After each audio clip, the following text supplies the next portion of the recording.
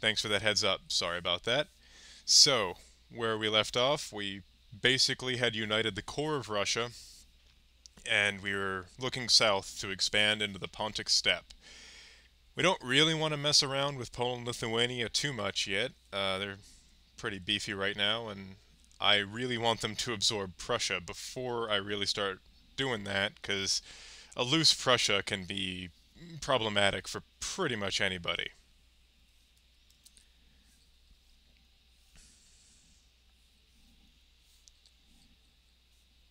And it got especially more dangerous because Prussia's the only one that has Prussian ideas anymore, but they almost always get formed by Poland these days. Um, Brandenburg is not the threat it used to be. If Brandenburg doesn't get Protestantism, doesn't form Prussia, they aren't as dangerous as they used to be.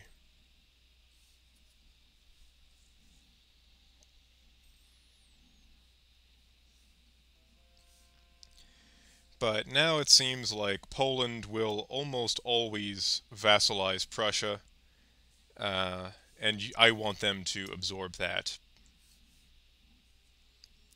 because I'd rather deal with a beefy Poland than a beefy Prussia, because Prussian Space Marines, the meme is real.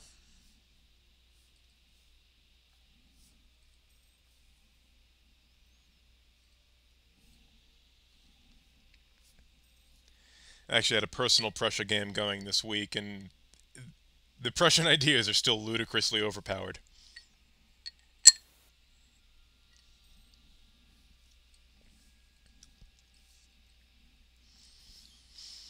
Looks like Denmark is going to get eaten up by Lubeck, though.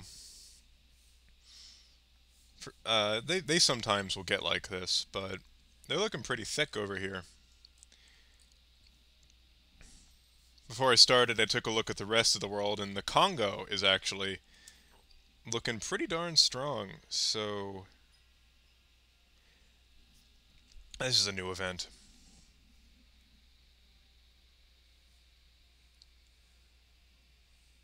Okay, so we have the Tatars. We can leave them to their religion or forcibly convert them.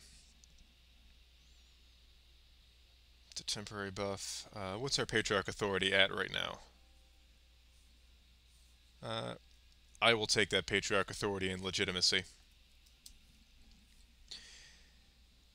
Patriarch Authority is another one of the most ludicrously overpowered things in this game.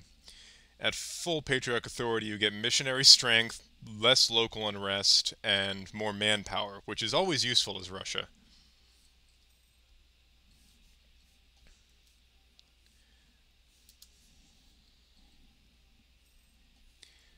Let's see what's going on down here. I mean, we could honestly just start obliterating them right now. What's our tech at? All right, let's get tech 10 before we start really conquering everything, because then we can start getting the Siberian frontiers going.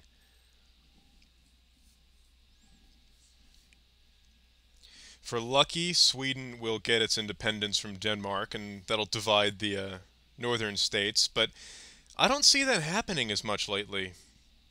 Sometime in the past few patches, Sweden just doesn't get its independence anymore. It used to always. But it looks like Denmark managed to absorb the Baltic, so they should still be able to absorb both Norway and Sweden, even if they lost Schleswig.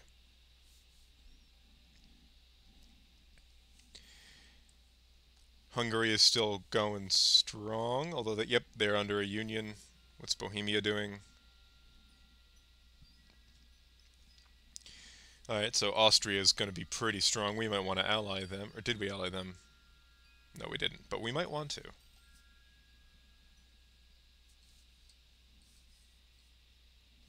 Alright, I can afford it, so let's take it. And historically, actually, Russia and Austria were on and off allies, sort of frenemies, I guess, but that changed with the rise of Germany. But throughout most of the modern early modern period, Russia and Austria were allies, and it makes sense. They had a common enemy in Poland, Lithuania, and their goals weren't really that disparate. The goals weren't really overlapping, um, at least until Russia started bordering Austria-Hungary. But they both had a common enemy in the Ottomans, and Austria mostly wanted to expand southward rather than eastward. All right, and if we're because we're Russia, we'll probably want to take trade ideas because if you can get the whole Trans-Siberian trade network going, then you are going to be rolling in money by the late game. And we should be able to form Russia. Get those new ideas.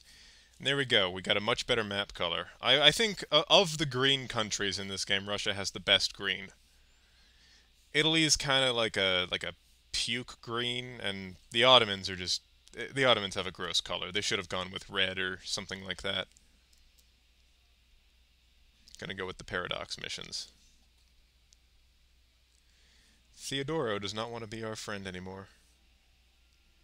And this is another thing. So, when Constantinople fell, the Russian Orthodox Church was the last powerful Orthodox church standing. Um, there really were no other nations in the world that had a strong. Well, they were Orthodox, but they weren't strong. So a lot of people looked to Moscow as the third Rome, a successor to Constantinople, and that's where Russia's claim as being the third Rome really comes in. So we want to leave Constantinople to the Turks for now. We'll take leading the true faith from Moscow. And actually, now that we're Russia, we have more governing capacity as well, so we can start stating some stuff.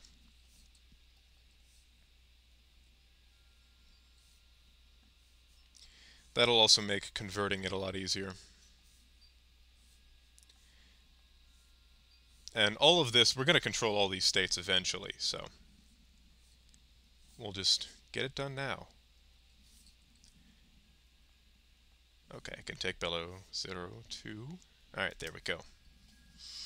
And we have to core that a second time, but to start. And as Russia, you're not going to want to mess around with your navy for most of the game. It's only really worth building a navy once you get a significant amount of coastline on the Black Sea or the Baltic. Until that point, there's only so much damage naval power can actually do to you.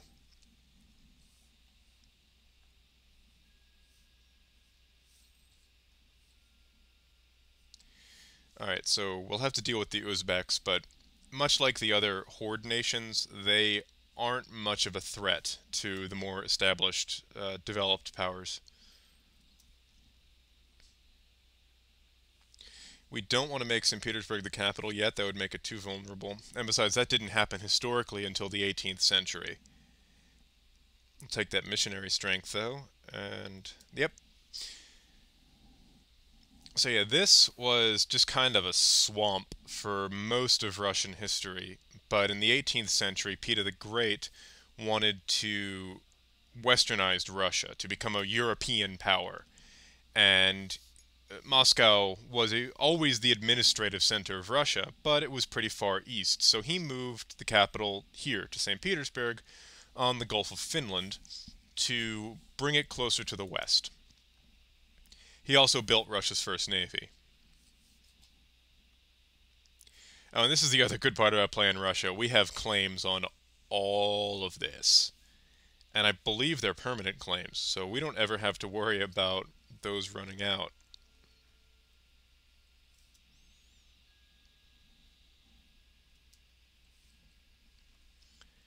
So, we can get Theodoro in this. But at 7,000 men, I'll take it. Let's get them in.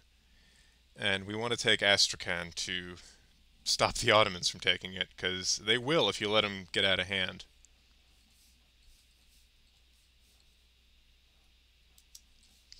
They're gonna break through, inevitably. They're gonna start sieging stuff, but we don't really have to worry about that.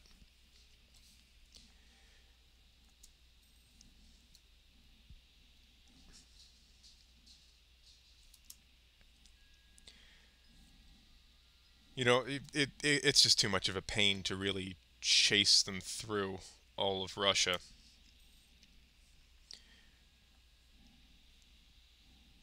And the attrition will get to them eventually. Plus, the sieges go very fast because we have artillery.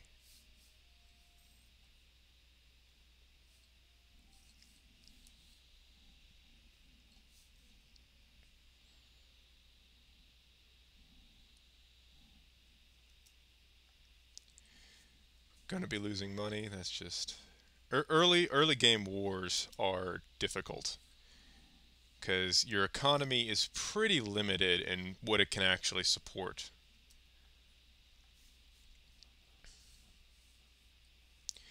All right, Theodora will help us. That's really the advantage of having smaller allies and satellite states is they'll take care of all the non-fortified provinces for you.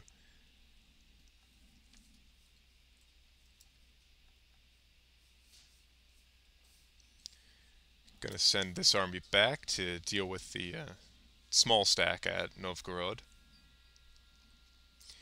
And I mean, before Moscow, Novgorod was the administrative center of Russia. That was the city founded by Rurik of Dorstadt when he came to rule the Kievan Rus.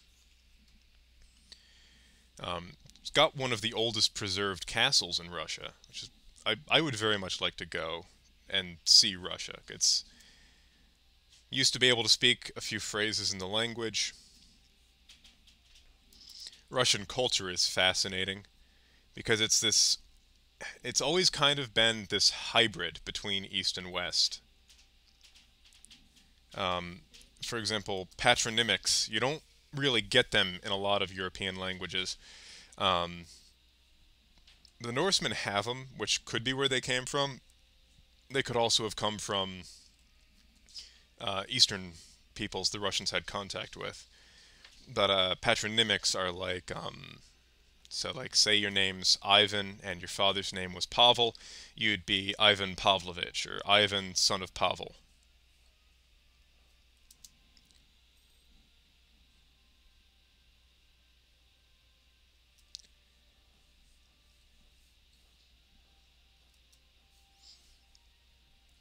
And what I would like is to take a couple provinces off of the Uzbeks so I can start using the Siberian frontiers a bit more effectively.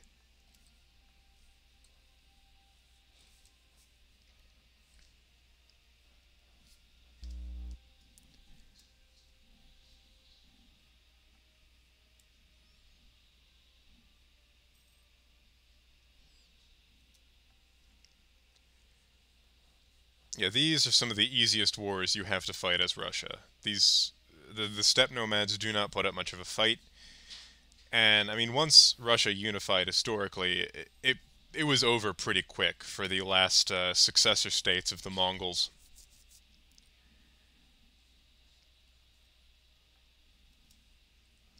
And we just got a fur province in one of our Siberian expansions, and that was another big part of Russian industry in this period. So the French went to Canada for furs, but the Russians had huge hunting grounds in Siberia. So they didn't need to go to the New World for them, and it was a lot easier to ship them to Europe from Russia than across the ocean. So until the French really get going, Russia dominates the fur trade in Europe.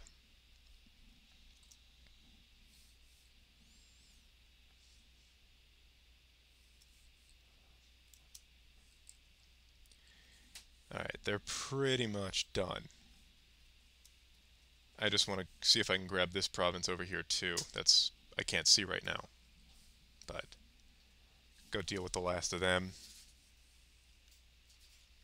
100 Chapter Synod. In 1551, Metropolitan Mascarius convened the church in what became known as the 100 Chapter Synod in order to unify church ceremonies and duties all over Russia. They also demanded that the government cancel its jurisdiction over the church. And that actually harkens back to a very old concept in both Rome and the Byzantine Empire, where it was the concept of Caesar o papism, or the Caesar over the Pope. Who is the dominant power, basically, or who has control over the other? And in the West, the Pope was the last thing standing, the last vestige of the Western Empire. So he was going to be damned if some jackass in Constantinople was going to tell him what to do. Meanwhile, the Patriarch in Constantinople was second fiddle to the emperor. So in the East, the state usually had control over the church. And in the West, the church had a lot of influence over secular states. Although, for most of medieval history, the church and the state were one and the same, and we're going to take that patriarch authority because we might be able to get an icon. Yep, we can grab an icon. I'll take manpower, recovery, and discipline because we're at war. And that is part of what makes Russia as ridiculously powerful as it is in this game. Take our next religious idea. Because at any given time, you can basically make your religion give you any buff you want. And +5 discipline, +10 manpower recovery is pretty damn good.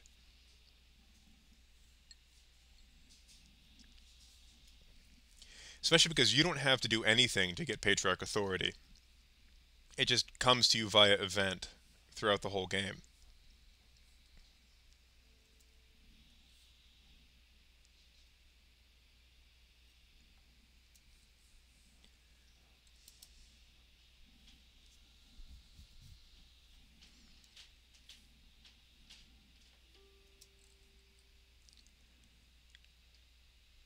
I know you want to surrender, but I want more land. That's the thing, if you play Russia, you really get into the mindset of Russia's borders are the oceans, expand endlessly.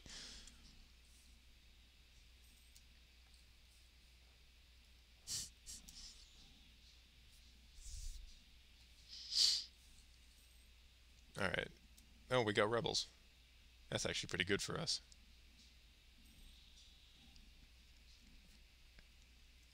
Yeah, if you leave land occupied for too long, you will eventually get rebels in it. Alright, looks like Uzbek is getting eaten by Kazan, which makes things easier. Deliberative Assembly, what else but Royal Decree? There's only one Tsar, there's only one God. And actually that was something that went back to during the Byzantine Empire. It was sort of, there's one, in their mind, there was one God in heaven, and so there must be one emperor on earth. And the Russians inherited that idea.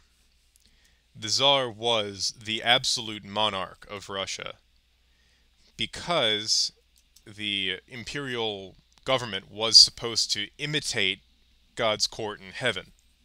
That was the idea, at least.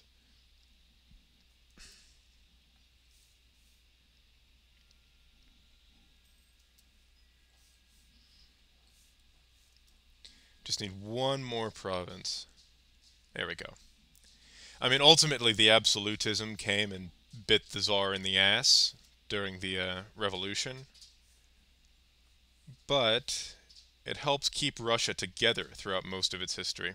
Alright, we can grab pretty much everything we want, so I'll take that now. Coalition, I don't care. It's a coalition of weak states. Won't be a problem. One thing you do have to watch as Russia is your overextension. Because when you're taking the vast quantities of land that you will be taking as Russia, you can very easily overextend yourself. Right now we're fine. We're at, let me check again, 19%. So we can take a bunch more land during this war. We want to get down to Astrakhan. That will get us a coalition, but whatever. Can still fight all those at once. It'll also completely bisect the Golden Horde. Yeah, as long as the Ottomans aren't hopping in on this coalition. Actually, you know what? I will take gold instead.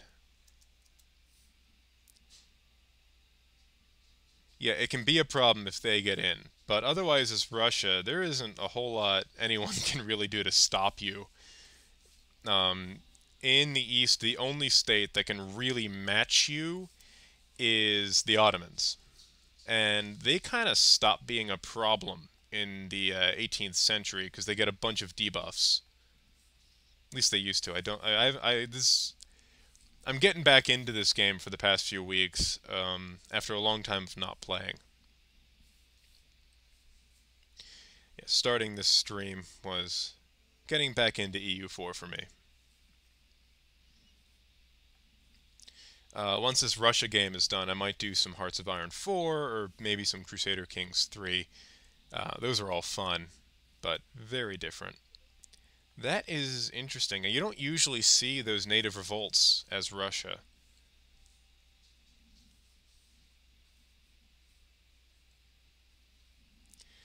I apologize for the border corps down here with the Great Horde, but eventually they'll get rebels, and if we're lucky, they'll splinter into several different states, which will allow us to conquer faster. More permanent claims, always nice.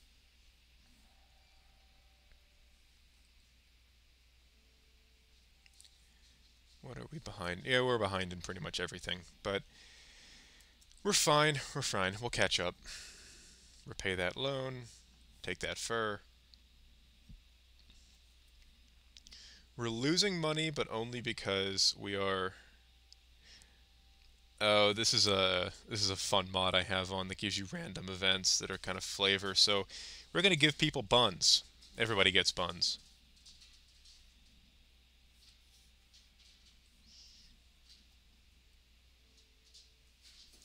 Let them eat buns. We're gonna have some rebels. That's just gonna kind of be a constant in this game. Particularists. They're not a particularly bad kind of rebel. Separatists are horrible, but it gets worse. The particularists are not that bad. They just raise autonomy if they succeed. Which is a pain, but it could be worse. And where are they going to show up?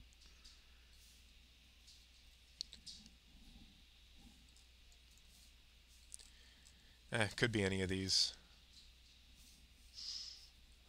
Spread this army out.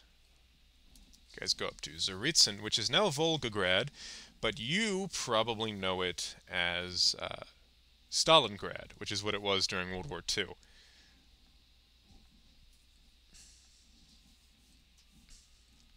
But no, during the time of the Tsars, it was called Tsaritsyn.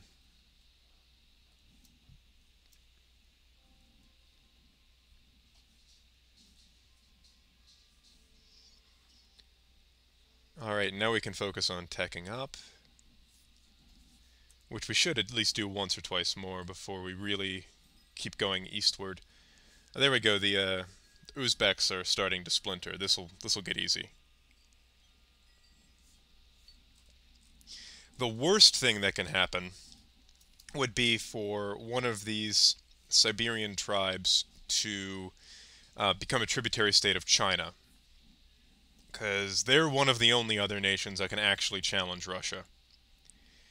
Once Russia gets going, gets its full manpower capabilities going, there aren't many that actually can...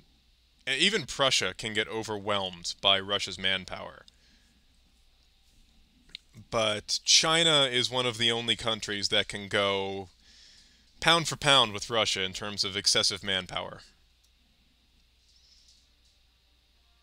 Wait, these are some interesting looking rebels for a Muslim city. Got the Jerusalem cross. I don't know what they are. I do have a unit mod on. We're not going to state any of that just yet.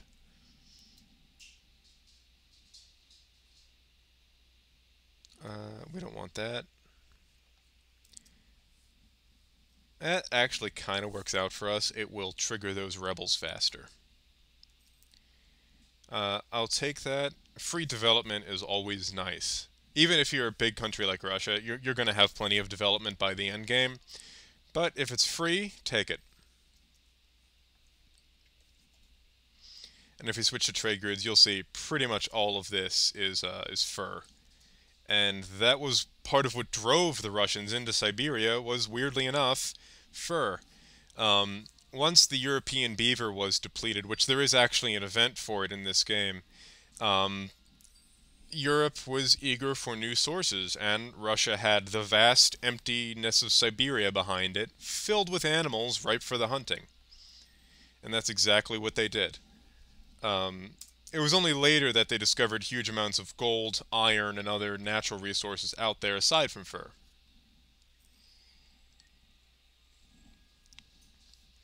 And now, of course, it's the vast oil and natural gas reserves in Siberia.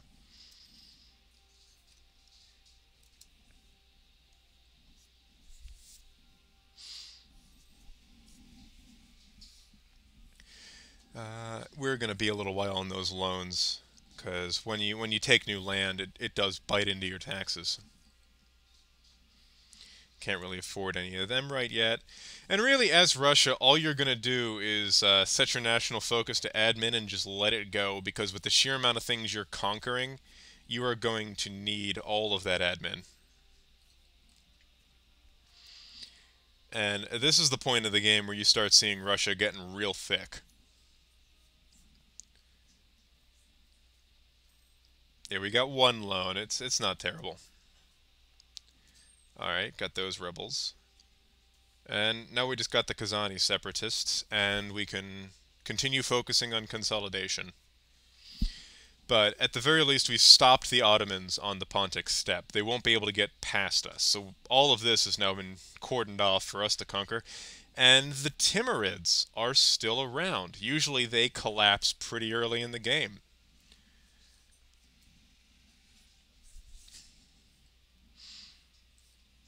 Alright, yeah, colonialism is the one that really gets Russia. Because it almost always spawns in Spain, France, or England, and France is getting their ass kicked by Spain. Holy crap. Anyway, colonialism almost always spawns somewhere out in Western Europe, and it takes it forever to work its way out to Russia. Even the printing press will get to you faster as Russia.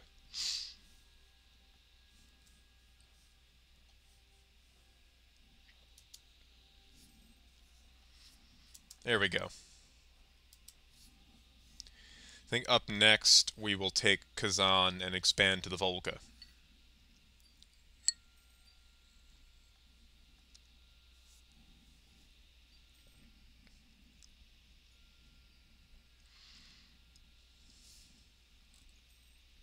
Awesome, they're the Great Horde's problem now.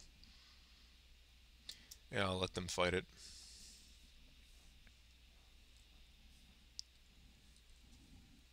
Can we get... Yeah, we can actually have 4 leaders, which will allow us to train everything and keep our forces relatively spread out, which is what we need for consolidation.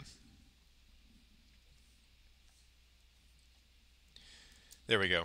Because of the number of battles you fight as Russia, you do tend to have pretty good army tradition. Oh, and there we go. That is... Well, that was interesting.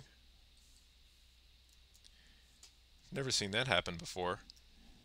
Oh well, we can now kind of start seeing into Asia. We're eventually going to get all the way out here into eastern Siberia.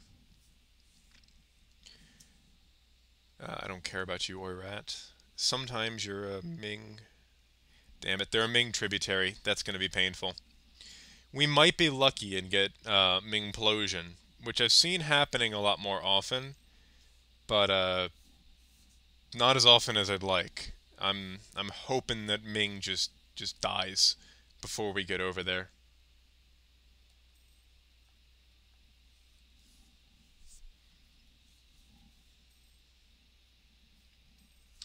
If we're and Oirat is huge is the other problem.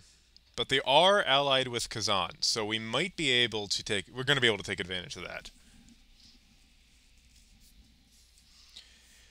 And historically these nations out here were often in the orbit of China.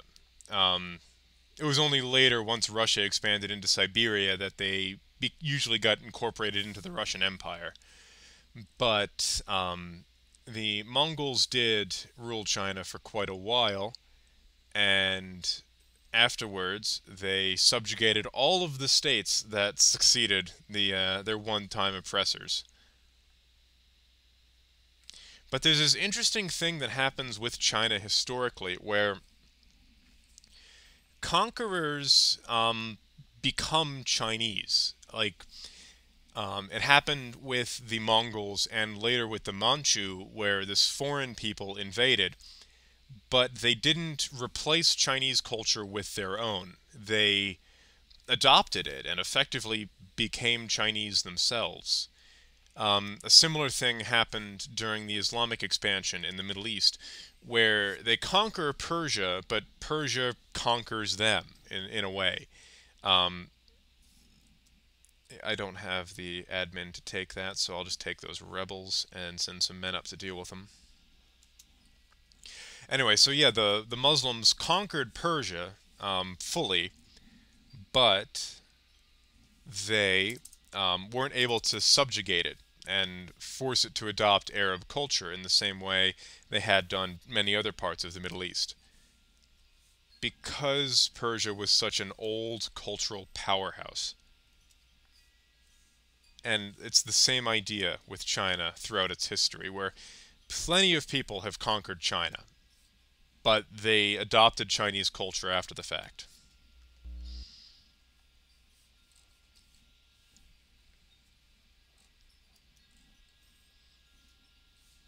Yeah, we're going to have to take advantage of the alliance between Oirat and Kazan to start gobbling Oirat up, because we do not want to let the Chinese get this far into our sphere of influence. Now, historically, Russia and China were actually pretty good friends in this period. In fact, Russia got the good tea from China, and I'm not talking about gossip. Um, the Chinese had tea for their own consumption. That was what they exported out to friends and allies. So if you bought tea from China and you weren't a friend or ally, you got the crappy stuff. But the Russians got blocks of the finest Chinese black tea exported across Siberia to them. And that's a big part of why Russia is a tea culture, not a coffee culture. It's funny, if you look at a map of Europe, the only two places that have a tea culture rather than a coffee culture are Russia and Great Britain.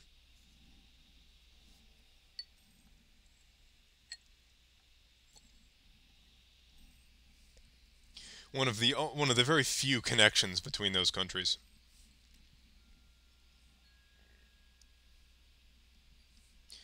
All right, we got to catch up, but we won't really be able to until we get colonialism, which is slowly coming.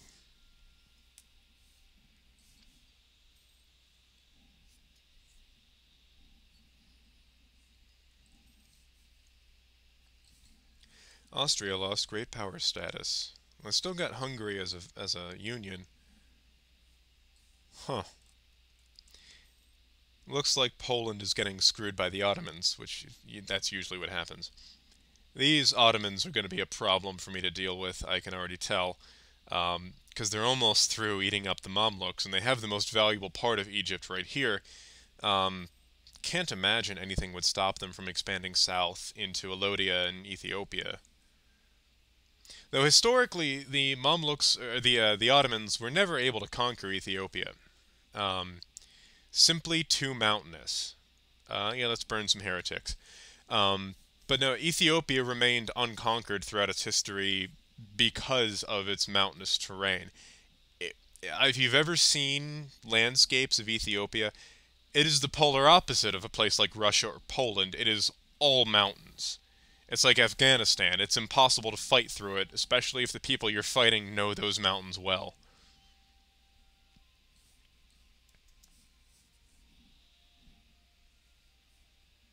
We'll take that prestige, thank you very much. One thing I like about the Russian ideas is they gave them some artillery. They gave them a boost to artillery, mostly because the foundries at Smolensk, which is currently under the control of the Lithuanians, but we'll get it back. They also converted it, which is going to be a problem. But so we've got all of that, so we can probably start converting this land. which will help us out. And we should be able to take. Oh, we have Defender of the Faith. All right, good. Um, Defender of the Faith really benefits you if you have a lot of religions following it, but the extra missionary is nice as Russia, because you're probably, in all likelihood, you're going to be the only Orthodox nation. It is nice to have the extra missionary, and that's the minimum you get for being Defender of the Faith.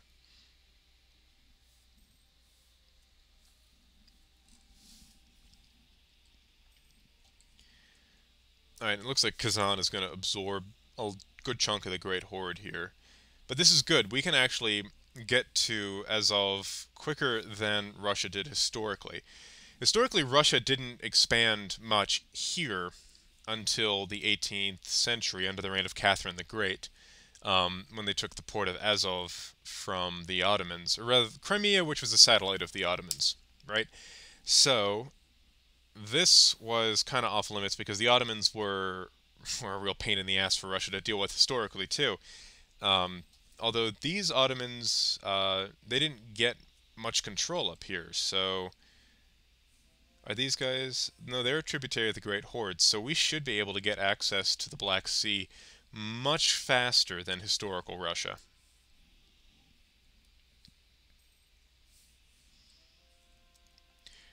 Now, the funny thing is, as you're expanding into Siberia, a lot of these states tend to ally some of the bigger players in India, which can make fighting them a real pain in the ass because you have to hoof it all the way from Central Asia to India, and sometimes there's a big nasty Persia in the way that will stop you. Hi there, I'm Batman. Good to see you. I'm going to be doing a stream with him on Tuesday. It's a multiplayer stream. Um, don't quite know who I will be playing as, but probably won't be Russia. I'm kind of. This game is gonna satisfy my Russia playthrough.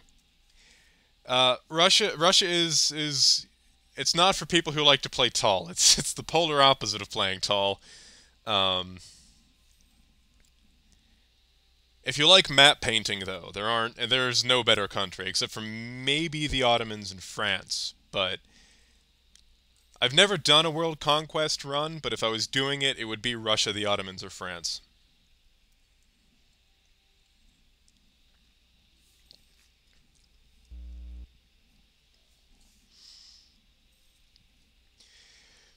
So yeah, as Russia, once you get out east, what you're gonna want to do is establish a border with China and then refuse to become its tributary. That will just completely destroy their mandate, which historically the mandate of heaven was a concept. Oh yeah, England is great for tall play. Prussia can also be good for it. The mechanics of the Prussian government really lend themselves to playing tall.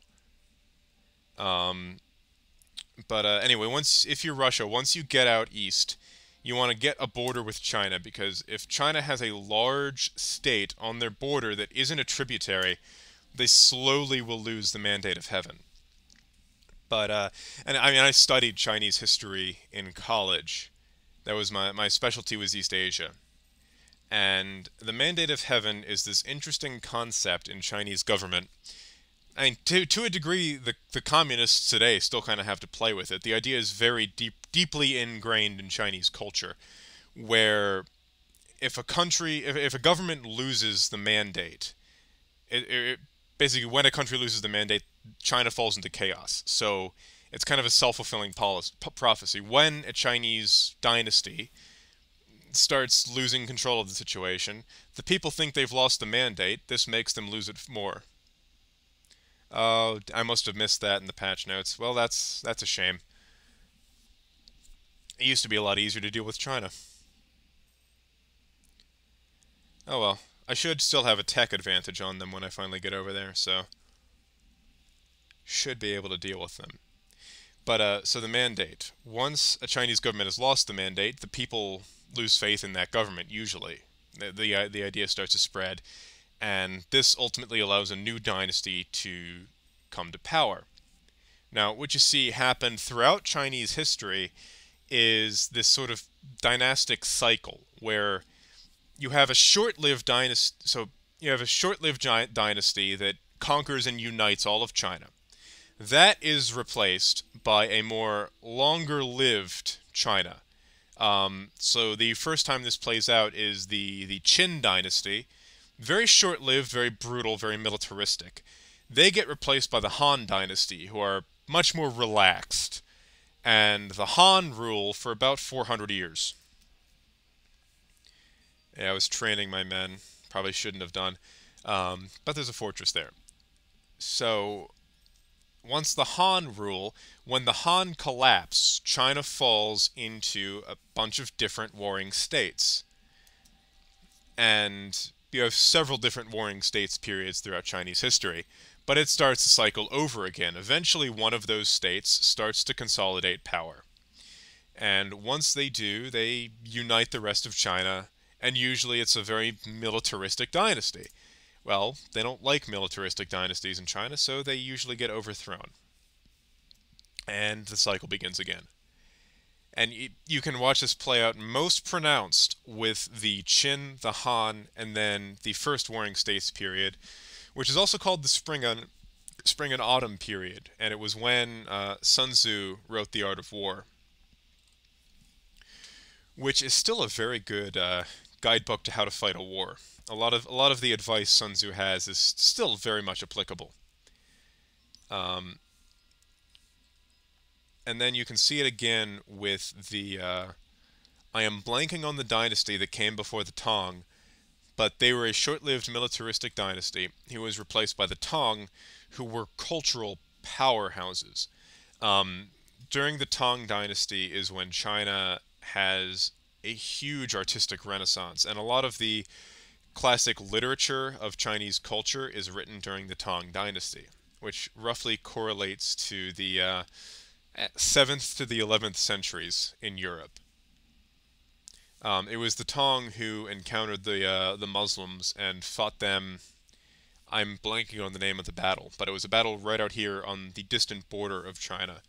The Muslims were trying to push past Central Asia into China.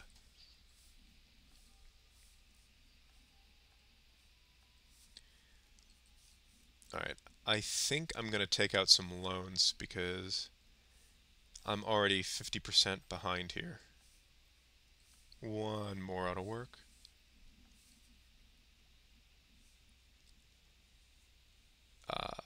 But interesting that you should mention. Okay, so the Ming, Han, and Qing are the three best known, but the Tang don't get enough credit.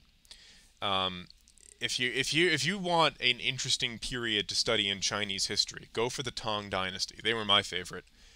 That's also when you get a lot of these really prominent scientists emerging in China. A lot of great architecture happens then too. They expand the Great Wall, which was originally built by the Qin, and it was much smaller. And the thing is, the Great Wall was not built all at once.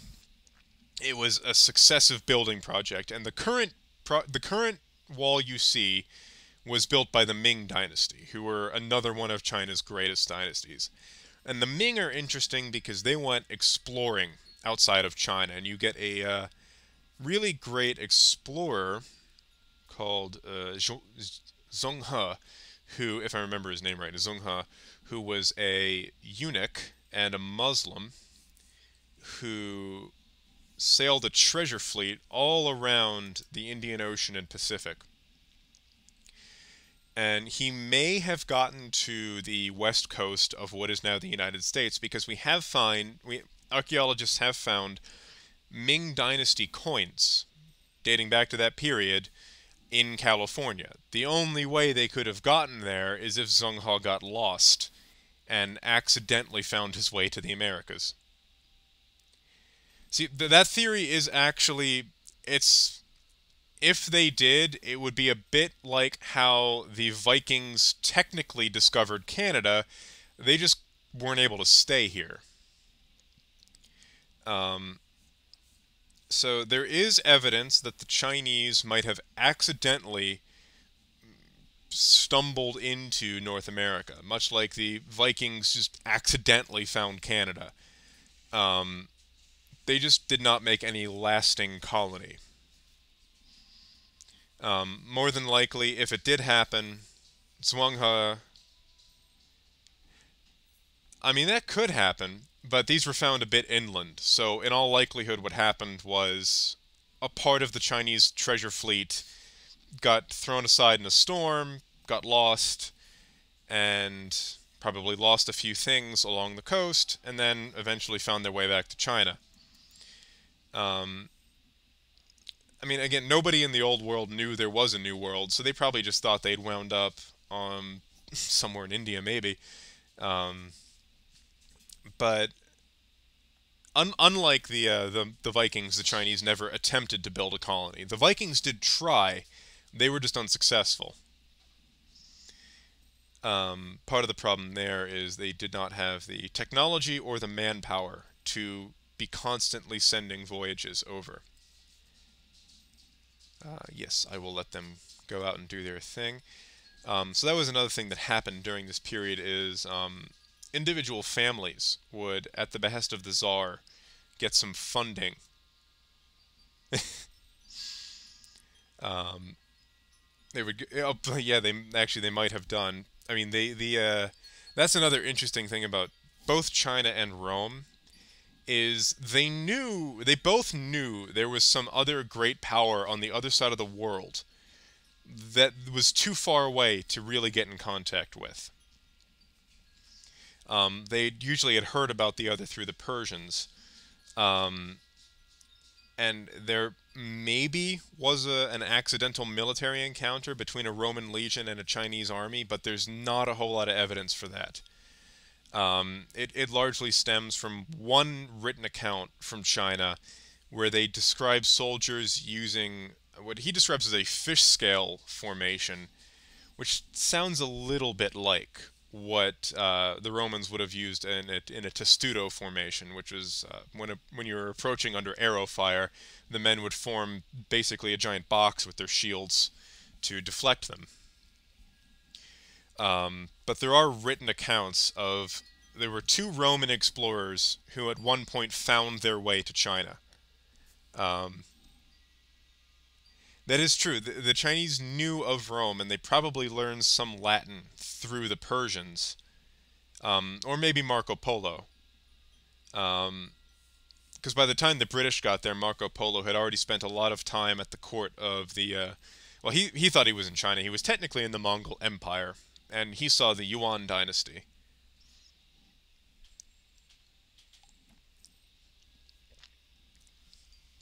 Or Marco Polo was a lunatic liar. Take your pick. Um, he might have gone to Mongolia, or he might have made the whole thing up. We really don't know. I lean towards that he actually got there. The Venetians got around. Those Italian merchants. Alright, we have kind of a crappy king. Um, well, we do not want that to happen. Well, it might happen. That's fun. Um, yes, he met Kublai Khan, who if I remember right, was Genghis Khan's grandson.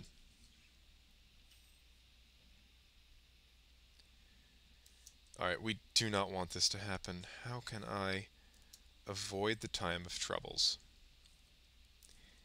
I think it's because our monarch has 1-0, so this should be fun. He didn't hear of him in Europe, but if Marco Polo is to be believed, he did find his way to the court of Kublai Khan on his own.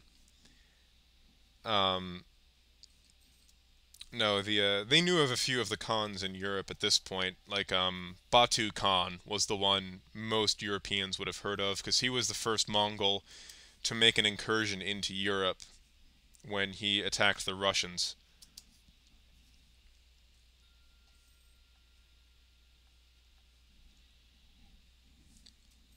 Okay, we got that to go away, I think. Alright, progress is 0. We're good. We do not want the time of troubles to happen. Historically, that almost destroyed Russia. There almost wasn't a Russia. If it hadn't been for the Romanov dynasty, there might not have been. Really, the time of troubles was horrible. The Russians gave it kind of a mild name, but it's sort of like with the Northern Irish referred to as the Troubles. People were getting car bombed and there were terrorist attacks, but it was just the Troubles, you know. It happens every now and again.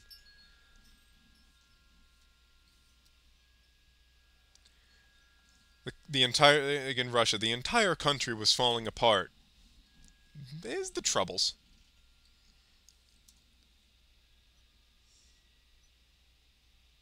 I'll take that loyalty hit from the Boyars.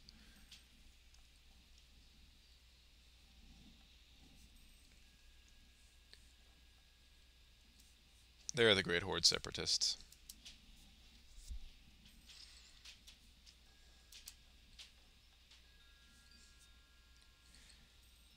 Okay.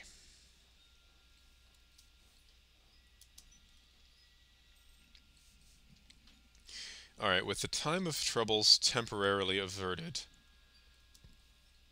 we might be able to... At some point, that goes away. Like, it no longer is a threat for you.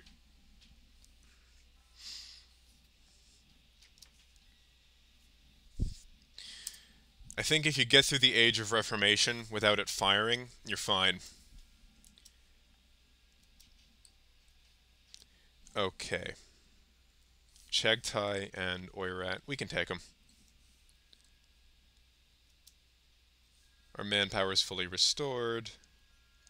How's our tech? I'll take that prestige hit.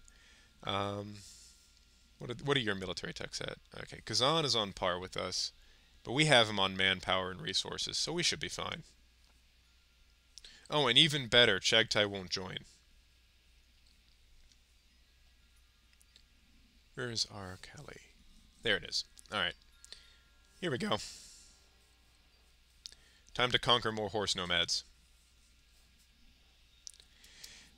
I mean, I realize that there was only so many ways they could portray a nomadic population in this game, but the way it looks like these are some kind of an organized state out here, like Kazan. In reality, they weren't. These are just lands that were controlled by a tribe of nomads.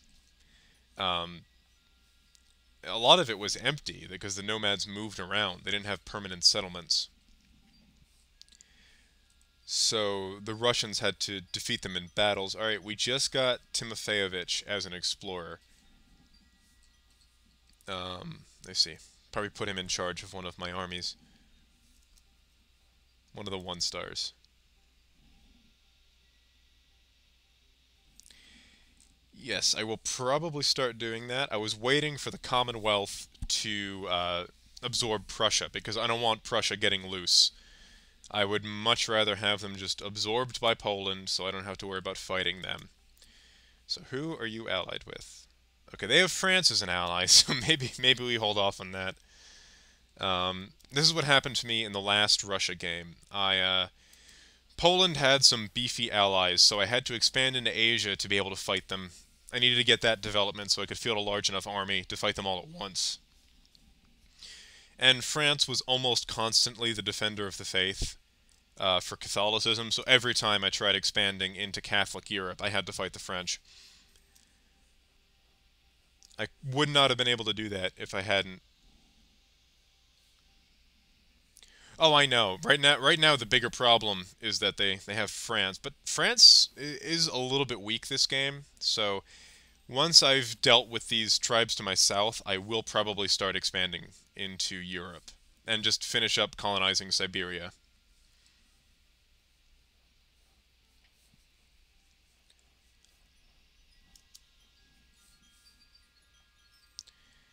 Yeah, we don't really have to worry about the Oirat getting out here. Sibir, what are you guys doing? Alright, they're a tributary, but they might be able to break out once I've absorbed a good chunk of Kazan.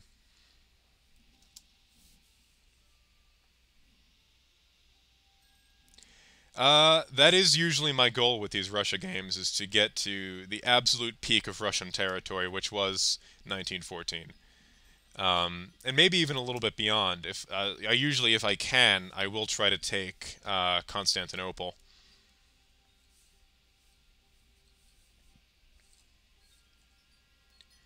Okay, the Tibetans are involved in this. I don't know why. Or did you guys drag China in? Okay, good. No, they didn't drag China in. I'm not ready to fight them yet.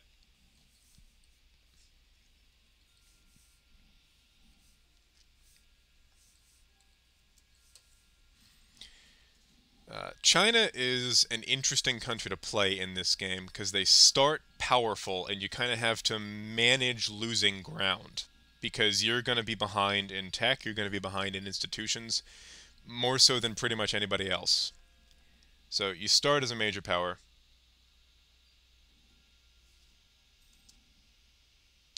Oh yeah, yeah. Um, I think I have a mod on that kind of fixes that. It fixes the Eastern German border to make it more aesthetic. Um, I never liked. They made it worse with one of the more recent patches. But it used to be if you had this perfect East German border except for this one little bit. Well, yeah, historically that's what happened. Um, but in this game, if you're China, you have to kind of work within the fact that you're going to be behind in everything. Actually, one of my favorite examples of that was the Boxer Rebellion, where a bunch of people following a guy who. This is where it gets really weird. He claimed that he was Jesus's descendant or brother or something along those lines. They eschewed any kind of weapons, thinking that the ancestral gods of China would protect them, and they proceeded to attack Western militaries with melee weapons and sticks and their fists, and that's why it became the Boxer Rebellion. But that did not work out well, as you can probably imagine.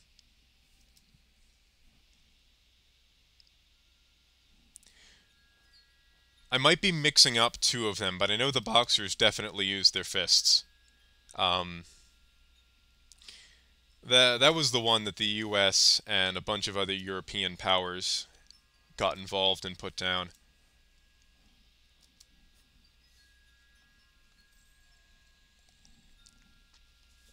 It also briefly gave Austria-Hungary a colonial empire. Yeah, it was pretty much every European power got in to attack China at once. If I remember right, it was the UK, France, the US, Germany, Russia, and Austria-Hungary. And briefly, Austria-Hungary had a colonial empire in China. Um, they controlled a part of, I believe it was Shanghai. Let me see if I can absorb some of Oirat here. I can't yet. How much could I take, though?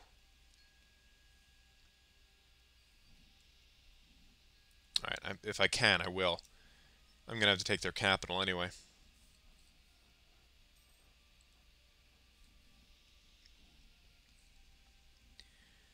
Yeah, China was a mess during the late Qing. Yeah, they had like a very tiny part of the city. It's hilarious. It's the only time Austria-Hungary held any amount of territory outside of Europe.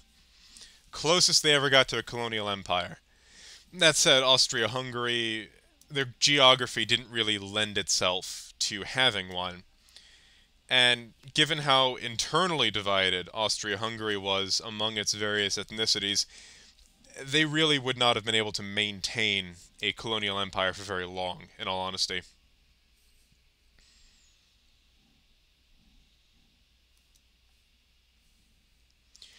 They were once you get to the 18th, 19th century, it's honestly between them and the Ottomans, who was the weaker shadow of their former self.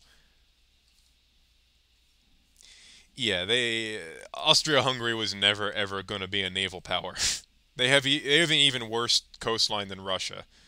Um, You only have access to this very tiny part of the Mediterranean and the Adriatic that Italy dominated because Italy had a much stronger fleet. Though Austria-Hungary did have a submarine fleet during World War One, believe it or not. And if you've ever seen The Sound of Music, the one of the von Trapps served in Austria-Hungary's submarine units.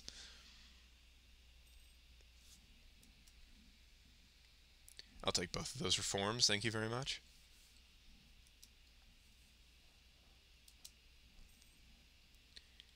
There's a book about him. Yeah, I mean, you really don't have any choice as Italy but to be a powerful navy. I mean, geographically, Italy is very good in terms of your geography for a war. As long as you control most of the passes through the Alps, the only way anyone's getting at you is if they overwhelm your navy.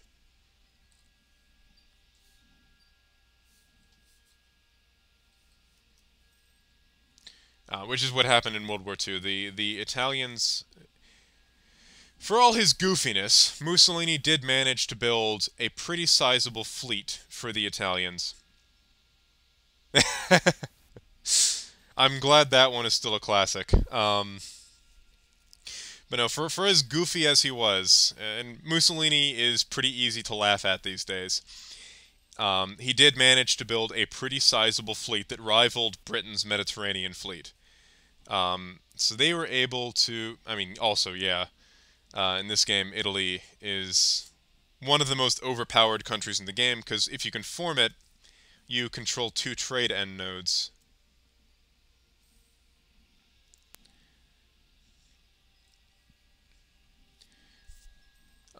But no, Mussolini's Mediterranean fleet was a significant threat to the British, and it was honestly a big part of why Italy aligned with Germany and Austria. Well, yeah, that was incompetence was the name of the game for the Italian army. Um, their navy was much better run, but still not great. But of the powers that could have, the Italian navy was larger than the Kriegsmarine in World War II, um, and more technologically advanced in a lot of ways. Uh, they just couldn't. Once the British Navy really got going, there wasn't a whole lot they could do about it.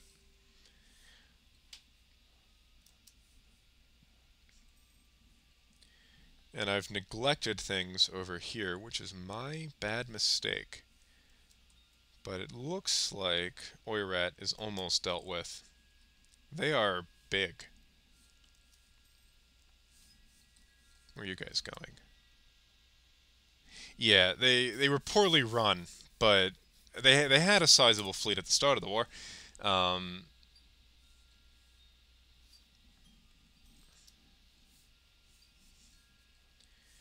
like they had a lot of resources and they didn't use them effectively, which is all on them. I mean, it's a good thing they didn't, really. But yeah, Italy was the weakest link of the Axis powers.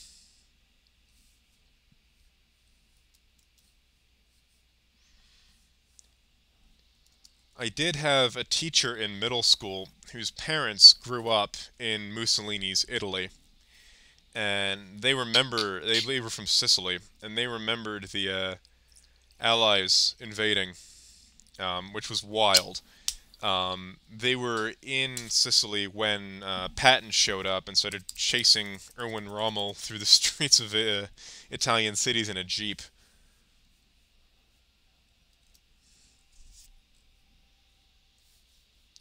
That yeah, that's pretty sad when the Hungarians are outdoing you, a country that was completely under the control of another throughout the whole of World War One and Two. And Hungary was technically independent, but they were very much in the German sphere during World War Two. Yeah, the Oirat overextended me a little bit here.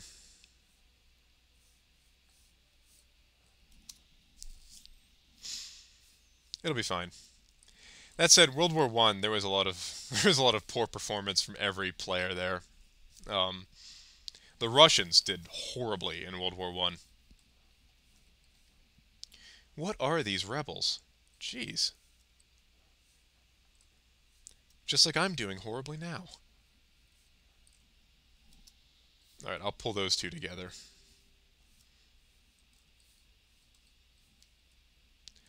Oirat is huge.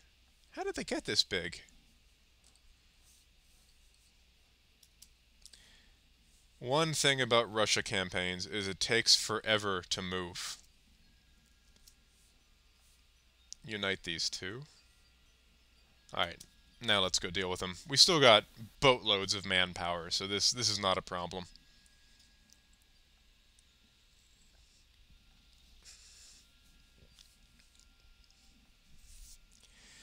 If you're Russia, once you get going, you can pretty much take infinite losses.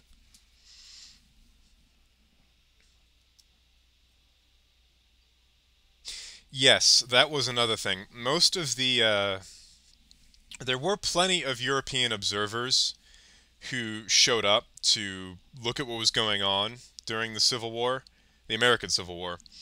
But they mostly thought it was just these primitive colonials not fighting like gentlemen. When in reality, the Civil War, you see some of the first small squad tactics, you see cavalry losing its effectiveness, you see very primitive machine guns in the form of the Gatling gun. Um, you see rifling first showing up en masse. It was one of the first wars not fought with smoothbore muskets. Um, the mini ball makes it even worse. The development of the conical bullet really just that was part of why the Civil War was such a huge bloodbath. Um, you also see the use of some ambush tactics on the part of the Confederacy, largely. Um,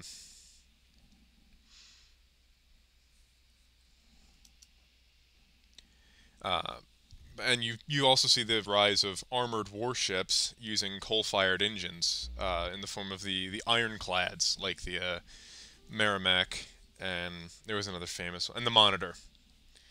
Theirs was actually the first battle between armored warships. It started the whole era of a.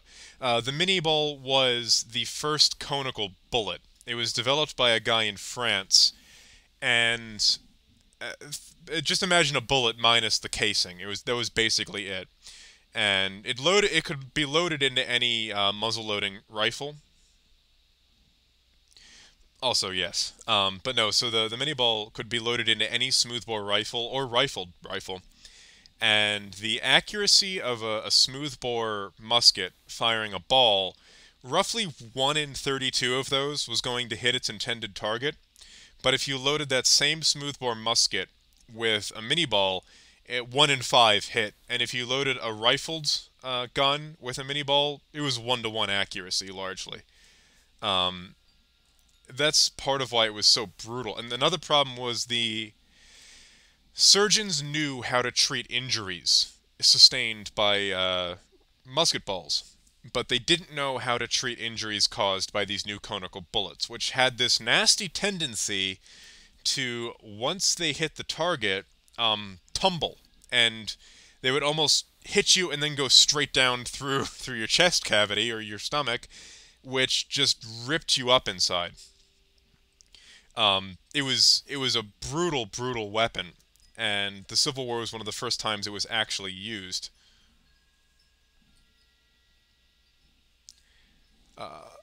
Yes, we at that point we were the Civil War was largely fought using Napoleonic tactics, at least in the early days. So they would line up across from each other like armies from the West had done for quite a long time, and just take shots at one another, and that didn't go well, to say the very least.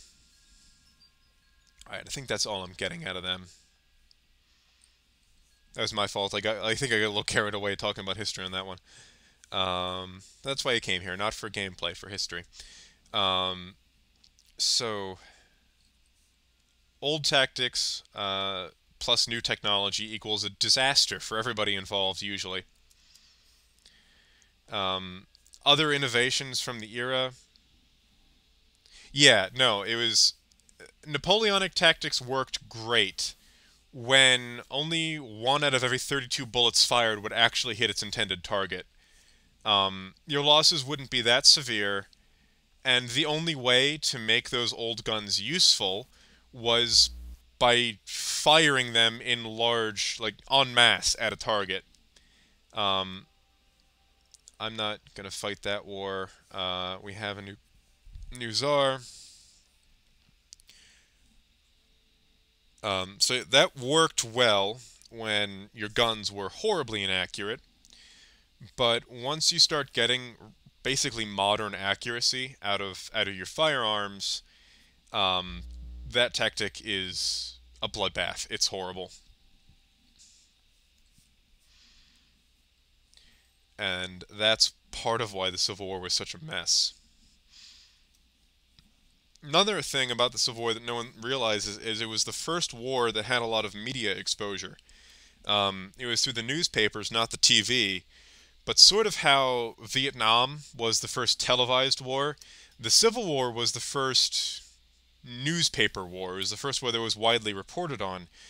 And it was one of the first wars where civilians got to see the aftermath of the battles. There were a lot of military photographers during the Civil War who would go to the aftermath of horrible battles like Antietam and Gettysburg and photograph what was left. Yes, the only problem there is that rifles were rather expensive. So part of the problem with military arms is new technology is often expensive, and when you have to outfit thousands of men with a standardized weapon, you're going to go for what gets the job done the cheapest. Rifles at that point were it's fairly new technology. It was expensive technology. So you did see small skirmisher units equipped with rifles, but it was not financially practical to outfit an entire army with them. So typically, what they would do is they would outfit their best marksmen with rifles, and use them as a screening force for the main body of the army. But by the time of the Civil War, that technology had gotten cheaper, so rifles were much more widespread. That said, a lot of smoothbore muskets were still in use, because neither the Confederacy nor the Union could build the number of rifles they needed. So a lot of muskets that had been in service probably since the War of 1812 got dusted off and used in the Civil War. I mean, they still got the job done. They would used in line tactics, they would still kill just as effectively. It's sort of like how, I mean, even today the U.S. Army will dust off some old M14s if they have a shortage of M4s or M16s.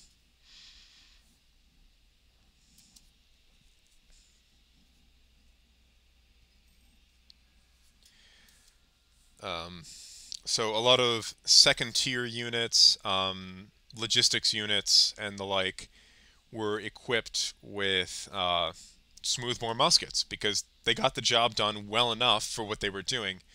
It's also why, even though they had repeating firearms during the Civil War in the form of the Henry rifle and some early Winchester prototypes, um, the Army adopted the trapdoor Springfield.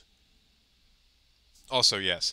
But the Army adopted trapdoor Springfield after the war because that's what they could afford, and it's what they could outfit a large number of men with. Because the repeating guns were expensive. They were okay for civilians to be able to purchase, but outfitting an entire army with them would have been prohibitively expensive. Some cavalry units would use them, but if we're talking widespread infantry use, it's got to be something cheap and easy to use that you have a lot of ammo for.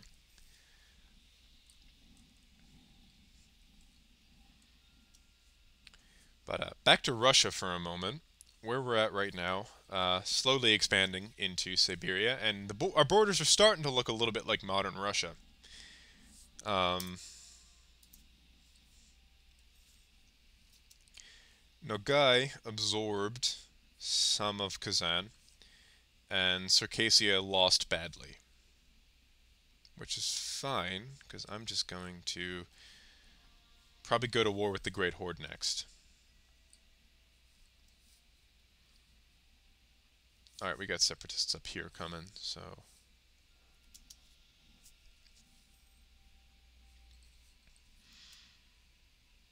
I will take that, and... yeah, we are still behind on a lot of things, because our monarch really sucks. But let's pay for some advisors. I should probably change focus to Diplo. Alright, that should fix things. Once I core that stuff, I should probably be able to uh, bump one of those advisors up a level.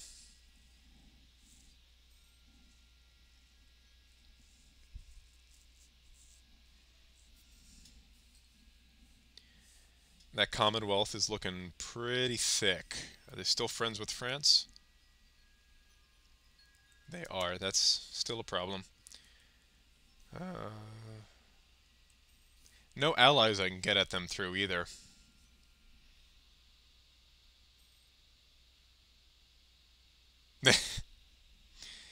Pretty much, yeah. Um, eh, that war was such a mess for a lot of reasons. Um,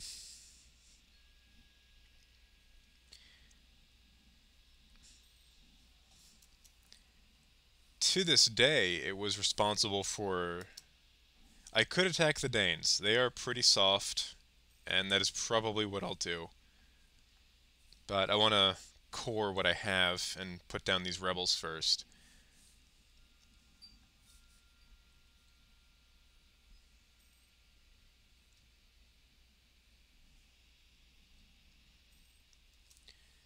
But even to this day, the Civil War is responsible for... I think World War II they might have gotten overtaken, but Gettysburg... Gettysburg remained the bloodiest battle in U.S. military history until World War One. That's what I'm gonna do. And then Antietam is still the bloodiest day, the bloodiest single day in U.S. military history. And I actually have been to that battlefield. It's in Maryland. Worth a visit to the state to see. Um, Around Christmas time, they will light a single candle for everybody who died on the battlefield that day. Yes, that's what I was thinking of. U.S. history was not my specialty, but I did have a very good friend who was an Americanist. Um, Typically for me, the older the better, too. Yeah, I'll lose. I don't really want to go out there and fight rebels. Um, Once you start getting past the 18th century, my knowledge starts to drop off considerably, with the exceptions of World War One and World War Two.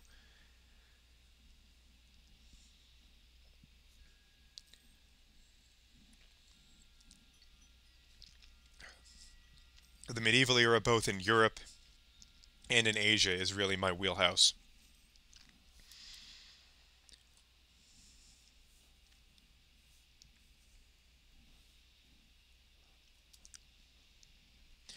Though I do have a weirdly specific knowledge set on the Korean War because I wrote both of my uh, both of my papers for undergrad on it.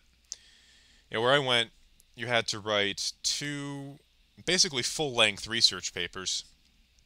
I believe the page limits were 25 for the junior year paper and 30 for the senior year paper. And I wrote them both in the Korean War because I was able to reuse a lot of the same sources. The first one was a military analysis of the war. The second one, oh, those mobile strategy game ads are something else. The only game I'm aware of where you can make that happen would be like Civilization,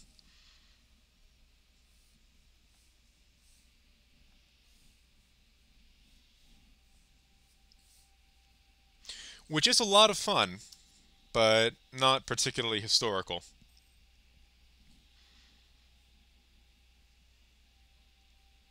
I need that legitimacy.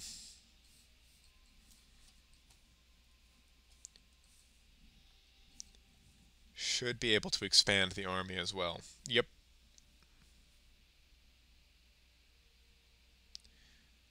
How many Streltsy can I get? Alright.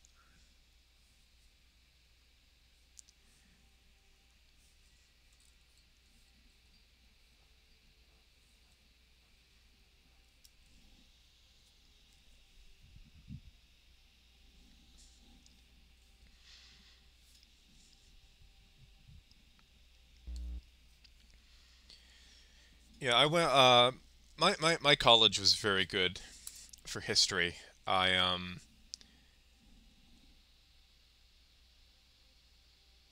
Yeah, Paradox I'd say is like a real-time hybrid. Um, I like that you can pause it, but it's like Age of Empires is like full real time, something like that. But Paradox is nice. I do like the ability to pause and think through what I'm doing.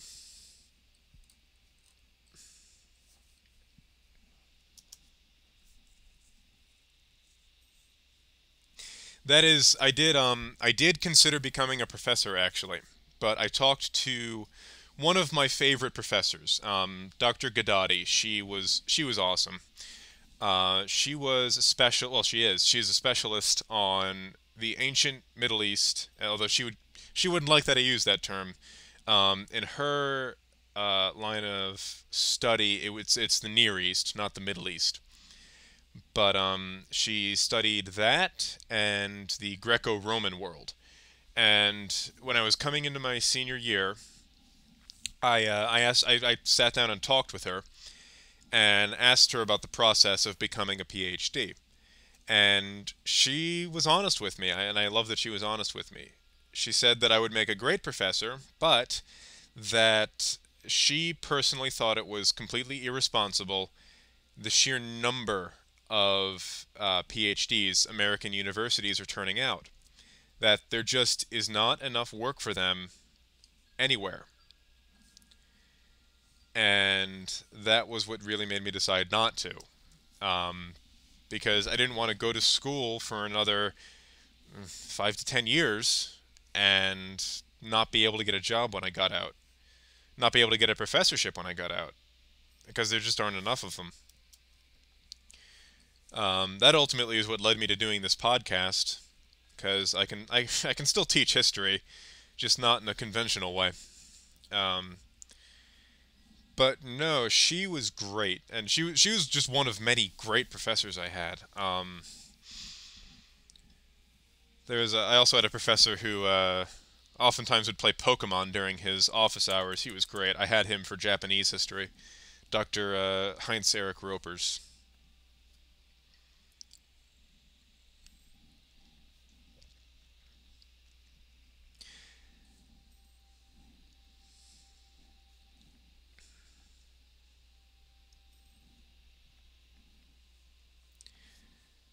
We were also one of the few history programs that had a South America specialty, which I didn't know there was such a thing. But no, one of actually our best professors was a specialist on South America. Which, fun fact, South America is the world's most peaceful continent in terms of number of wars it's had. I think it depends on the college you go to. Um, some of the institutions that are very focused on research, the professors are probably going to be more focused on that than they are teaching. But where I went, it was decidedly a school that was very focused on teaching. Um, and that was why Dr. Gadadi went there. She probably could have gotten paid a lot more money to go to some other like big research institution, but she wanted to teach. That was what she wanted to do. and she cared. Um, Cared so much that she gave a bunch of people a language lesson because the grammar that a lot of the class was using on their papers was so horrible. And she had no sympathy for people who couldn't even speak their own language right, because she taught herself German, French, and English, and she was fluent in all of them, plus her native Italian. And she also spoke some ancient Egyptian.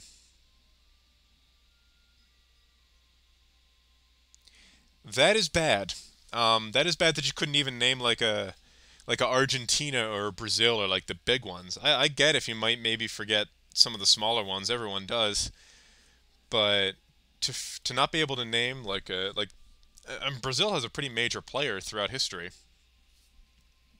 especially in that region. Um, that is concerning. And we can get Austria in as an ally. Commonwealth is the defender, but they won't help Denmark. All right, that works fine for us.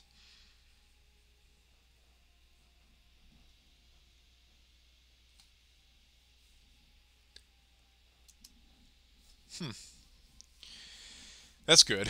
But no, I protect our trade. I don't care what Mecklenburg thinks.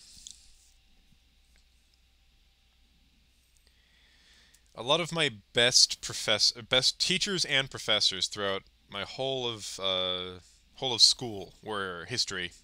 Um,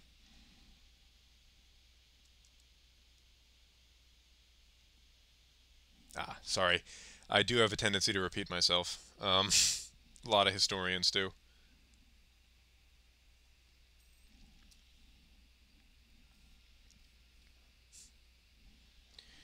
When I went back and read through one of those papers, there were a few terms I use excessively. And what I do for work now, I'm writing constantly, so I need to be on the lookout for that. Um, that's what copy editors are for, though.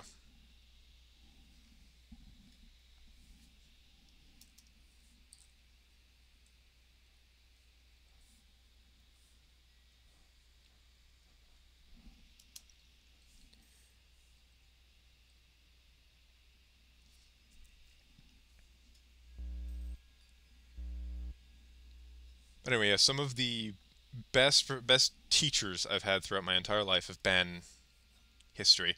That professor, the teacher whose parents grew up in Mussolini's Italy, he was the most complicated history period of history.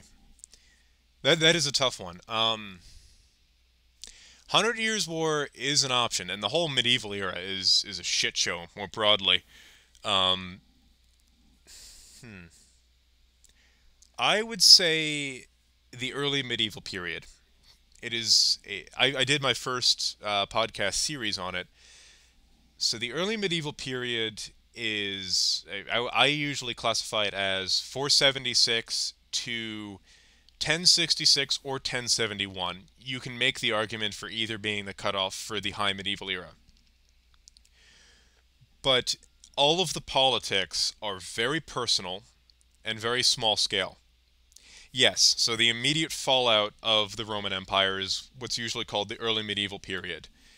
And it largely covers the Frankish Empire, Anglo-Saxon England, stuff like that.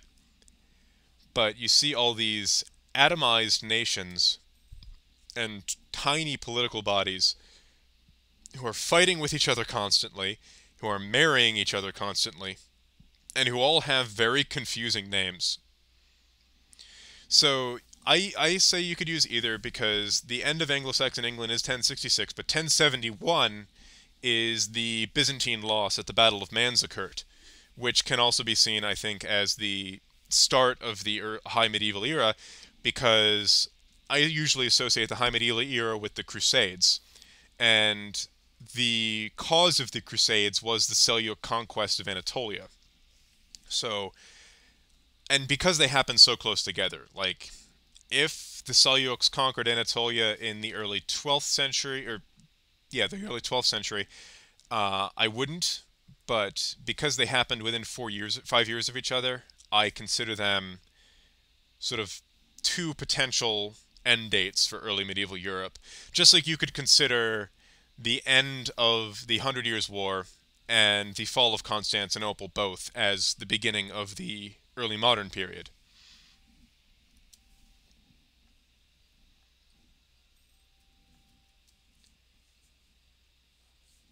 But you, in the fall of Rome, well, the aftermath of Rome, you also have the rise of Islam, which adds a whole new layer of complexity to the situation. Um, it if you listen to shameless self plug, but if you listen to my first series, which was called From the Ashes of Empires, I go into full detail on this. I cover everything from the very end of the Roman Empire to sort of the dawn of the High Medieval era.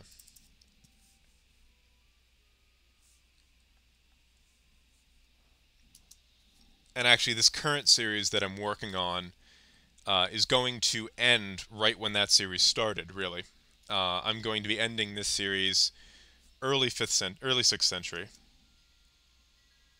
Yeah, that is a funny coincidence of the era is that it begins and ends with Rome. Well, and you can kind of argue that all of Western history begins with Rome and kind of ends with Rome, maybe. But yes, the 476 is usually the hard date given, but you could also argue that the early medieval period started a little bit earlier than that, because a lot of the institutions of the medieval era show up as early as the third century in Rome. In Rome, what you see happening is in the crisis of the third century, which is the subject of my next two episodes.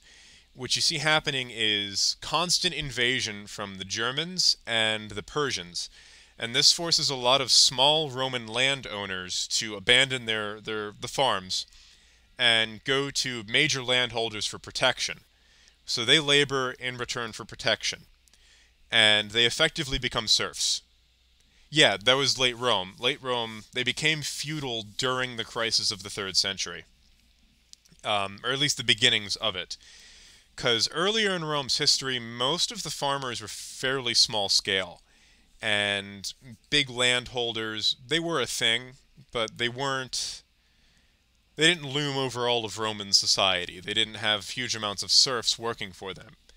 But what you see during the chaos of the third century is the sort of feudalization of Europe, because they flee the Germans and the Persians and group under the protection of these major landholders. And actually, a lot of those major landholders just married into the families of the invading Germanic groups.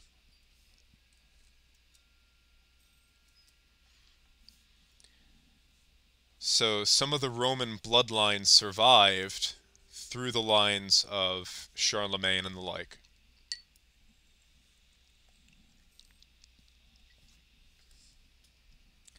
So you can argue that the medieval era starts a little bit earlier than it did historically. And part of the reason the Byzantine Empire survives is that it doesn't feudalize, at least not to the degree that Western Rome did. And small landholders remain the main sort of farming unit in Byzantium.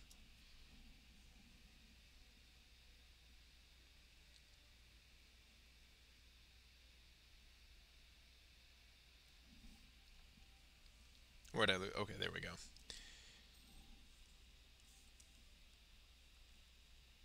But that is the subject of the next two episodes. So I'm kind of reformulating what I'm doing in those next two. So episode 3 is going to cover the crisis of the third century from Rome's perspective, talking about the big changes that were undergoing. Charlemagne maybe killed his brother. We don't know, and it's difficult to say exactly what happened there. But when their father died, the empire was split between Charlemagne and his brother Carloman, And a few years later, Carloman dies, and Charlemagne inherits the whole empire. Actually, if you go back to the old sources, uh, Carloman might have been in part assassinated by his own mother, who very much favored Charlemagne. And yeah, he just kind of he dies and pretty much vanishes from history. Uh, and Charlemagne didn't go and kill Carloman's offspring. He wasn't that brutal, but he did banish them to a monastery to make sure they couldn't inherit.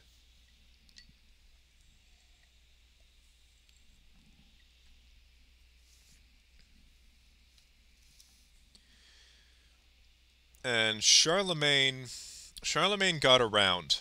Um, in his life, he had. It's been a while since I've studied him. He had something in the ballpark of 8 or 9 children, and God knows how many bastards. To the point where pretty much every major European noble family can trace their descent to Charlemagne at some point. And if you have any amount of Western European DNA in you, there's a decent chance you're related to Charlemagne.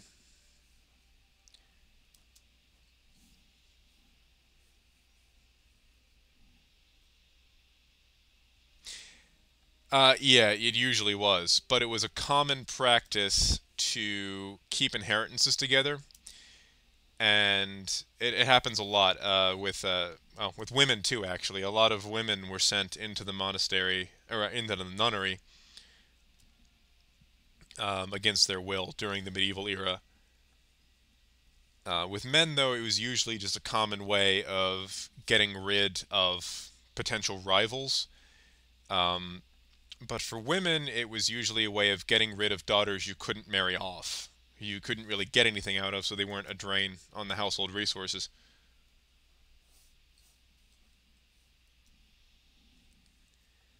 And you do have accounts of nuns fleeing nunneries, like jumping over the wall to try to get out.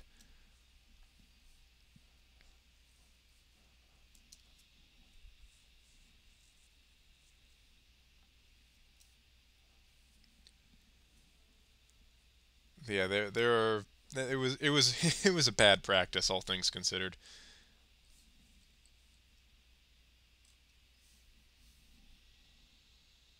Yeah, yeah. If you think modern parents are bad, at least they're not throwing you in the nunnery.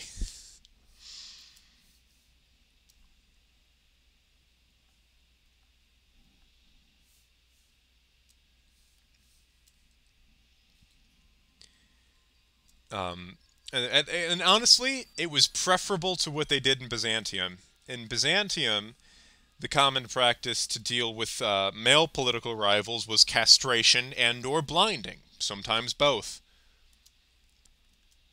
So I would rather end up in a monastery than be gelded.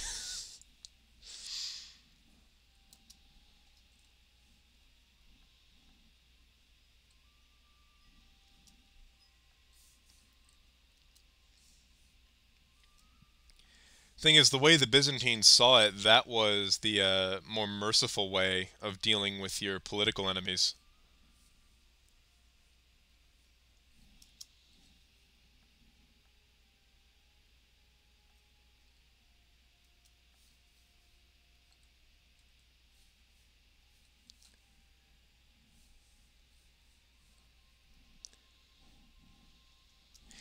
Kind of, but at least it's not literal.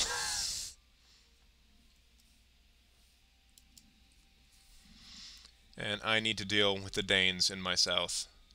Thing is, I still have boatloads of manpower, so I'm fine.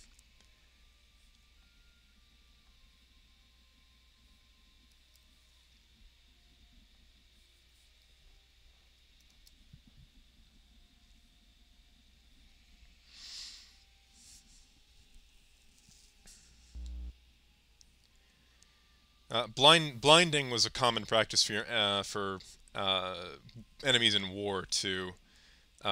Basil the Bulgar Slayer got his pretty metal nickname because in a battle with the Bulgars, he captured a few thousand of them.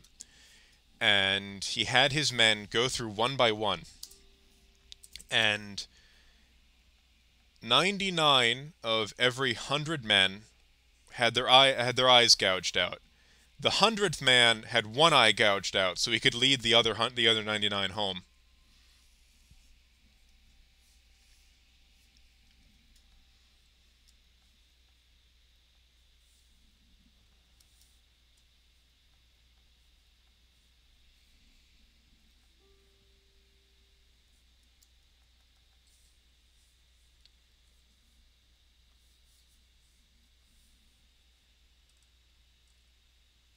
Yeah, I'll take that just to get them out of my hair. Also, yes. Well, I have met a Balkan specialist, and they are an interesting breed. Um, that region has always been a mess, and it probably will always be a mess.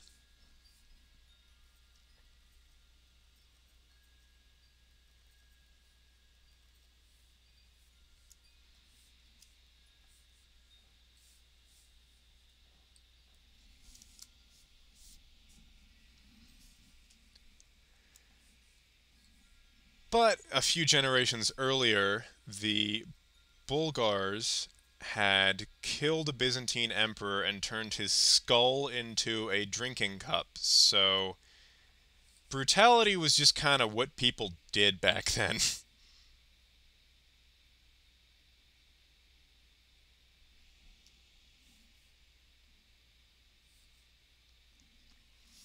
It was his name was Crumb, and that's a good barbarian name.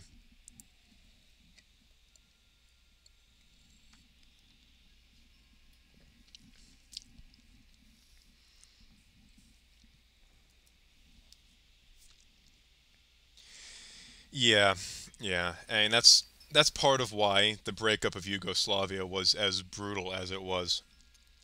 You had centuries old ethnic blood feuds getting worked out, and it didn't go well for anybody involved.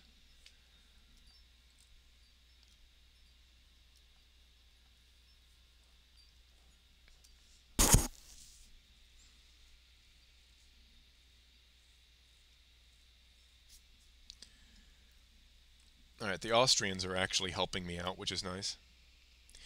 Yes, actually, that might have been who he was named for. I don't know. I don't know how much history J.K. Rowling knew when she wrote that, but Krum was a Bulgarian warlord, uh, roughly the 8th or ninth century, and he captured a Byzantine emperor in battle, had him killed, and then turned his skull into a drinking glass.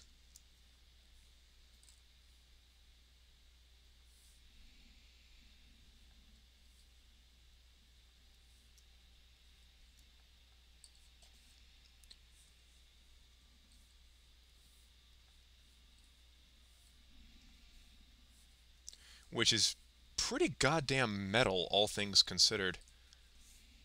Not only do you beat a guy in battle, you literally drink out of his skull.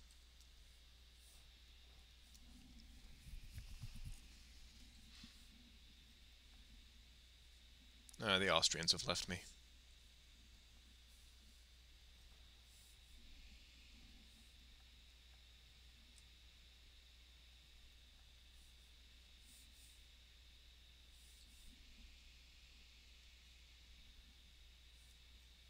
The Commonwealth is absolutely getting their asses handed to them by the Ottomans.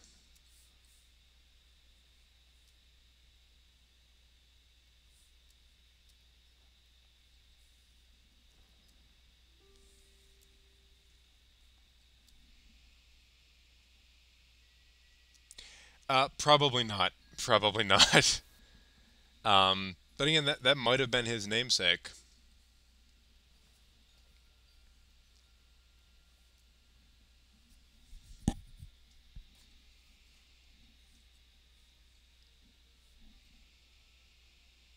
Very nice. How'd you do that quickly?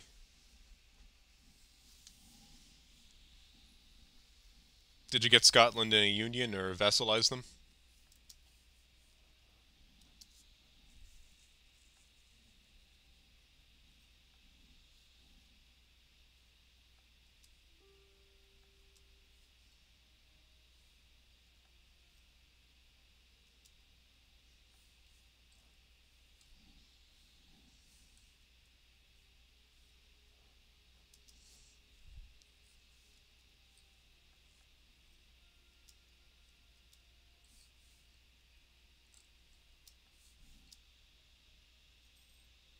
Nice. Well done. I've never been particularly good at playing England. I'm usually better at Russia, but this war with Denmark is turning into a shit show quite rapidly.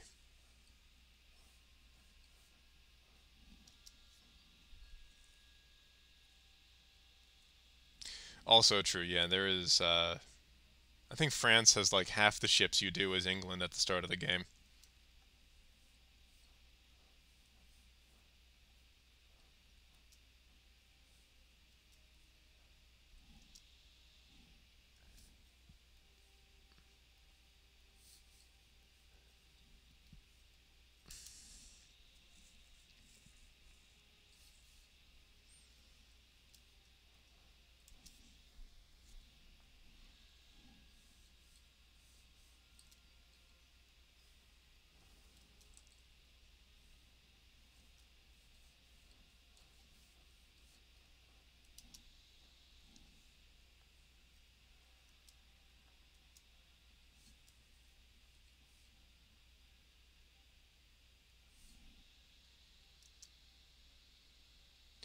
Very nice. Yeah, that I might have to try that strategy.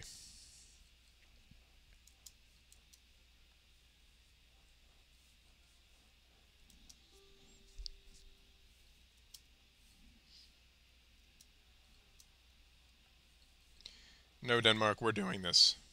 I'm not walking away empty-handed from this shit show.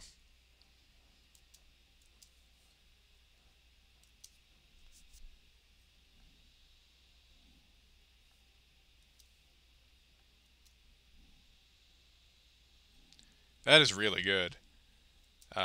I think this is about as this is one of the faster Russia formations I've managed.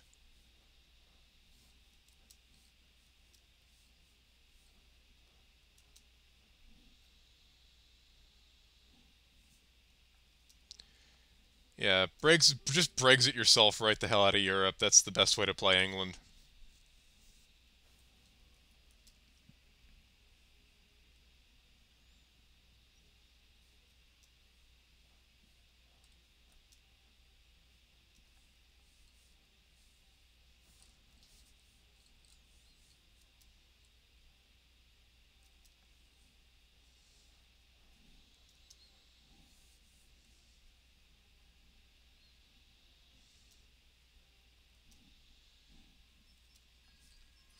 Well, at least we're ahead in one technology group.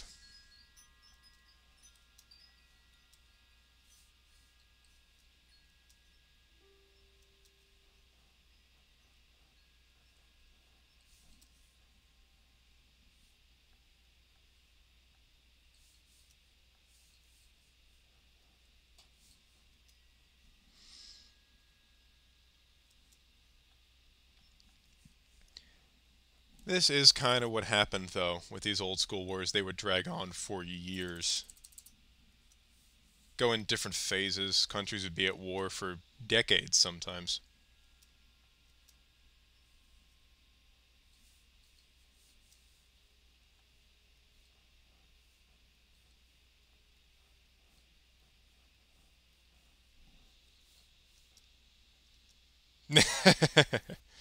I'm sure historical England would probably have agreed with you in that era.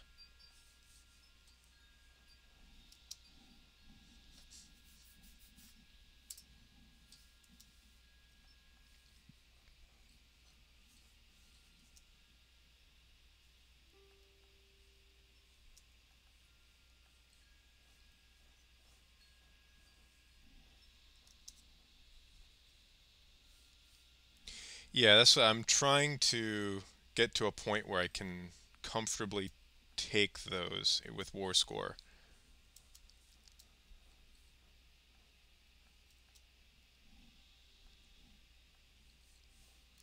And that would probably help me the next time I have to fight Denmark. Let's see what I can get for 25% and them being at very low war enthusiasm.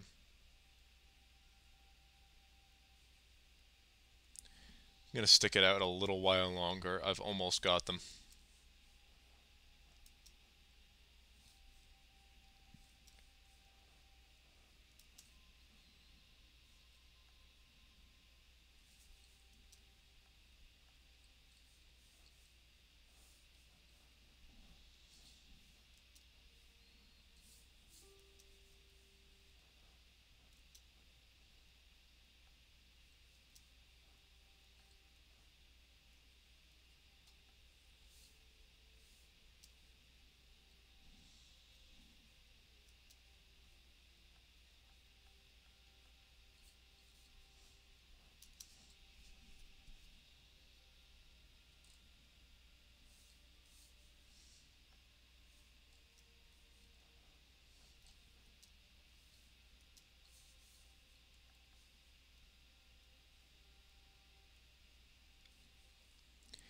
It'll be some border gore, but I'll take it. Also, yeah, you don't want to move your capital to St. Petersburg until you have given yourself a bit of a buffer land-wise and built up a few ships.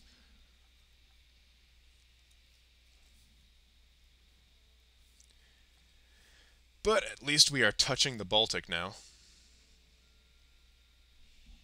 Have some coastal provinces.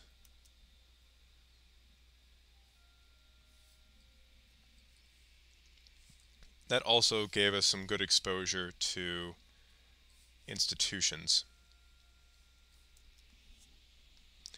I'll deal with these rebels, and yeah.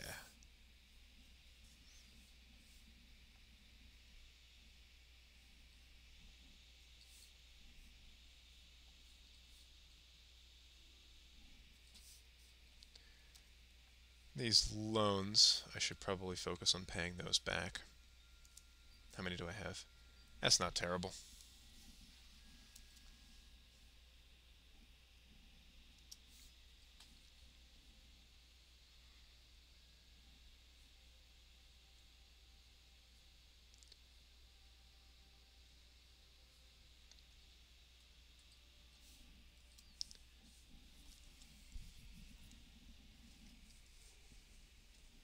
Okay. Once I've put these rebels down,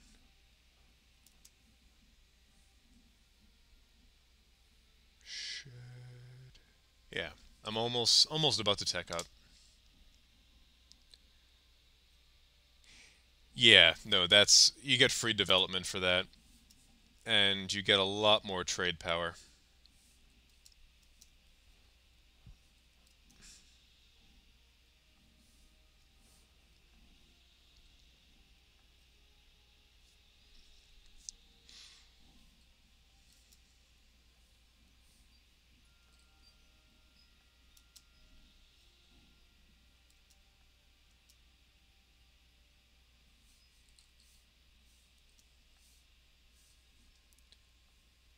Colonization of Siberia is going very nicely.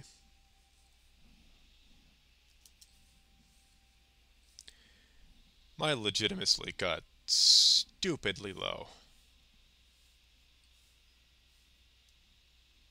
Yeah, that the fort placement they give you at the start of the game is not ideal.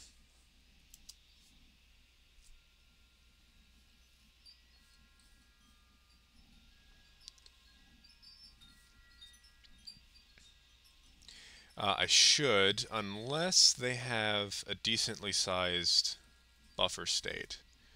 Looks like Mongolia might be getting a bit in my way.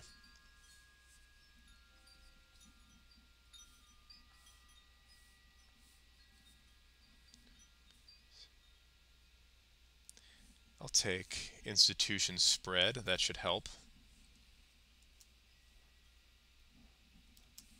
Gonna need to reorganize the army a little bit, I think.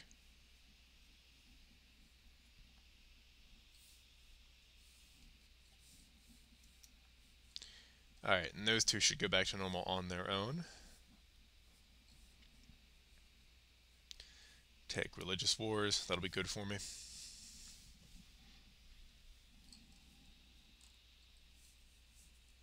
What is my standing? On the bottom of the great powers, but mostly because I am behind on technology.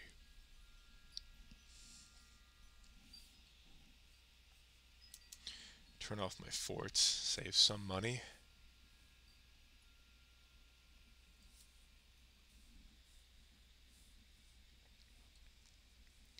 You guys get over there.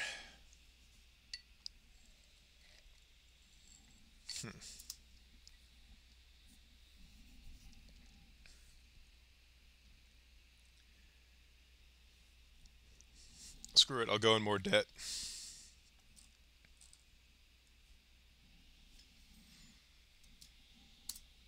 That's fine.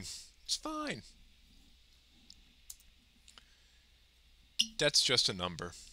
Just like aggressive expansion.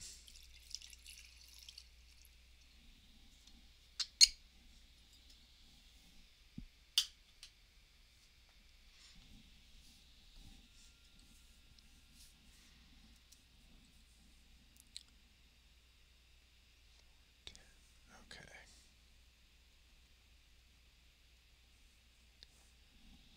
You guys get over there.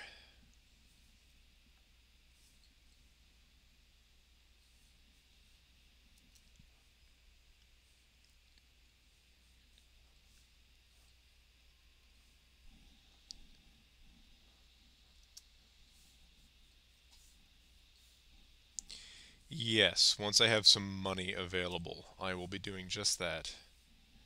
Especially if you build them on fur provinces as Russia, you will be rolling in money by the late game.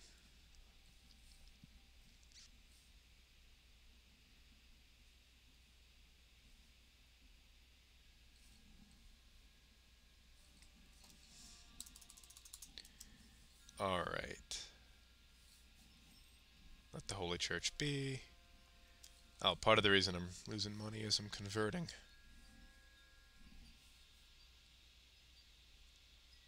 I know. I don't know what's causing that. It's been that way ever since I switched to this new computer. I should look into that. I can more or less figure out what's going on up there, but it's not ideal.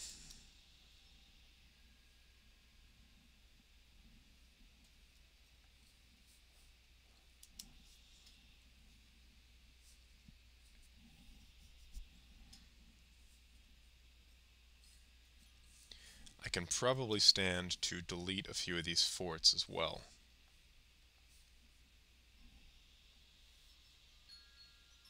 Yeah, no, Ireland can be pretty useful. Difficult to develop, but the land itself has some useful goods in it.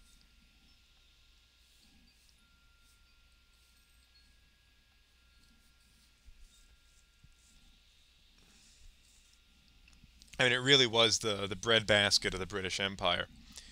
If you go to Ireland today, you can see some of that. The farmland in and around Dublin is beautiful and extremely fertile.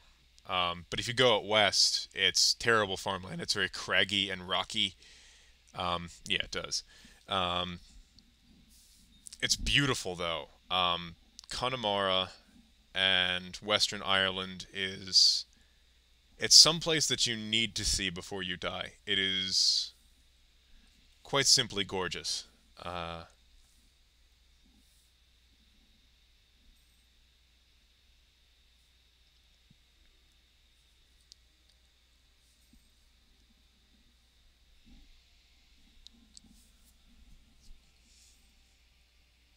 I'll take that printing press support, thank you.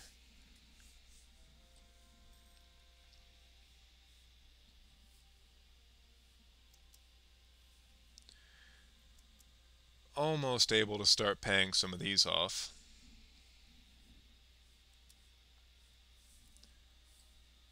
More free land, thank you. These provinces are almost ready.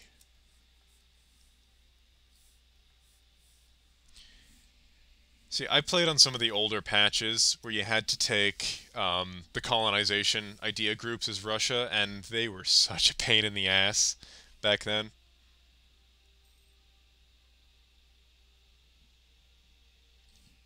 That is the weird. Spain, for whatever reason, seems to always take South Africa. Historically, it was the Netherlands that did that, but it's weird that they Spain never focused on Africa historically. So I don't know why Paradox has made the AI focus so heavily on it.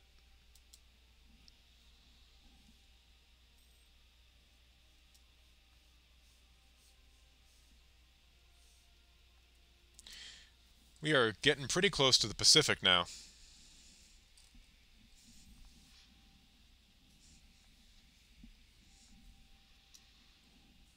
And almost got this.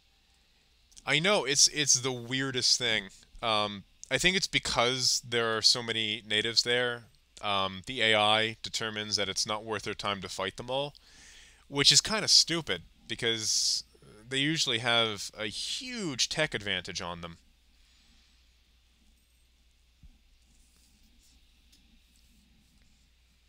And Spain gets free claims through their ideas and everything as well.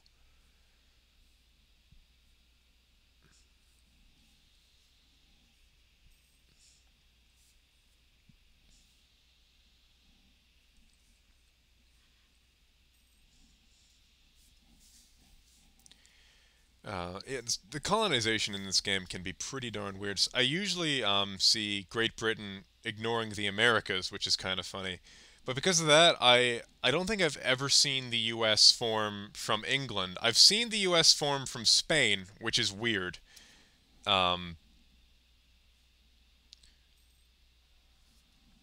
every once in a while you'll see it happen, but it's almost never from an English America. Let's see if we can get. It looks like Spain is going for Colombia, but well, it looks like they are getting Mexico this game, and it looks like England has most of North America, but looks like Spain is trying to sneak in. But Portugal grabbed the Caribbean.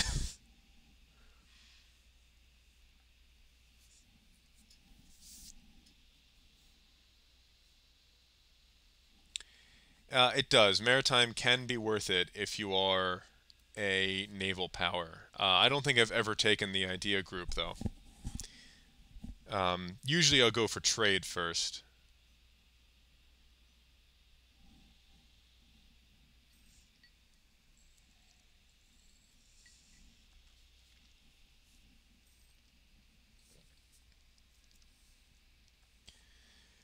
All right, that's all rebels dealt with for a little while. Almost all of them.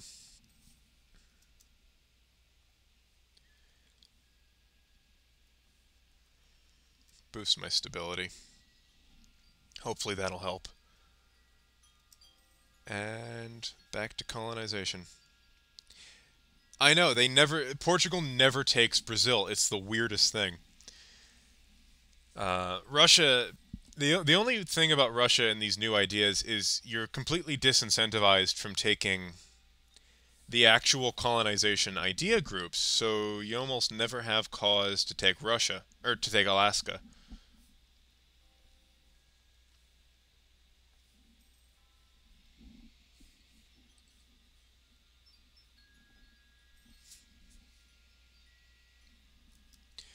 I might have to play around with those. Yeah, there are some idea groups in this game that I've never actually messed around with too much. I just took espionage in my personal Brandenburg game because they moved the state propaganda from influence to espionage. I don't like it, but the aggressive expansion reduction is extremely useful if you're playing in the HRE.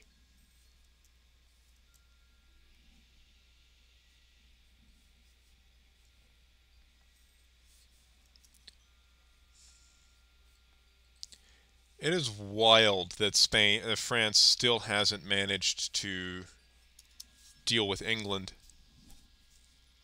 I have seen a few mods that do that. Uh, I haven't been able to get any of them to work with my rig, but I'm always on the lookout for mods that make it a bit more historical.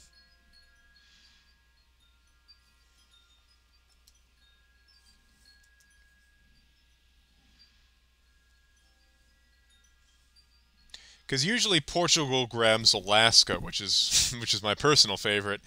Um, yeah, I've seen Portuguese Alaska more times than I can count.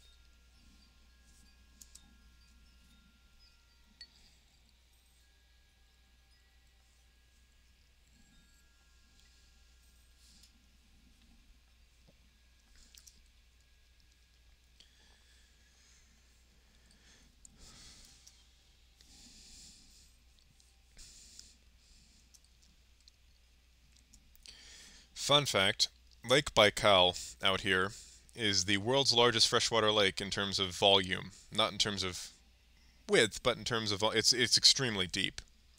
Also, yeah, no, Portuguese Alaska. I see it all the time. I don't know why, but for whatever reason, Portugal feels the need to grab that and California all the time in my games.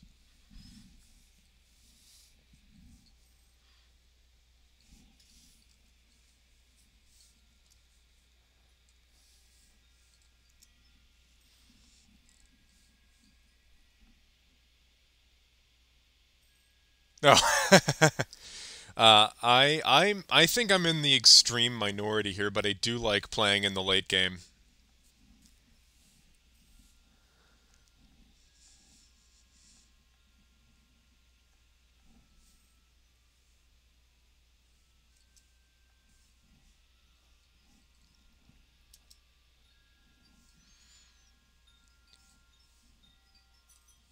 I think I've seen the U.S. form like once or twice, but it always happens late game.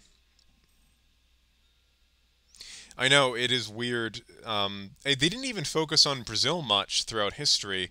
They only really start worrying about Brazil when the French decided they wanted it, and Portugal is like, you guys can go right to hell. That's our clay. We claimed it centuries ago. But no, they really had limited colonies right along the coast, and they were just harvesting some of the wood. And that was really the extent of it for most of early Portuguese colonial history. Um, the funny thing about it, though, is Portugal could never in a million years militarily force France to leave. They just paid him to because Portugal was absurdly rich at the time, and it's sort of the birth of the "I'm gonna give you $100 to fuck off right now" meme. That's basically what it was. Portugal was like, "Hey France, I will literally pay you to fuck right off."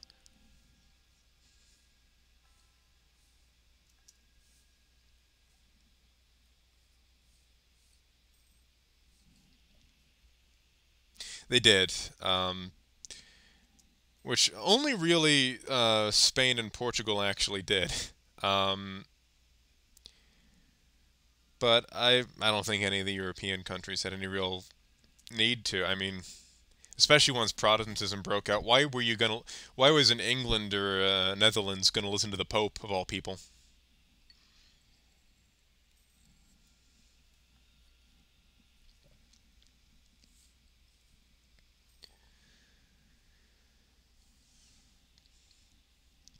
Actually, speaking of the Iberian colonial powers, I'm reminded of one of my favorite phrases I've ever heard, which is "Making money is comes as naturally to a Dutchman as burning witches comes to a Spaniard."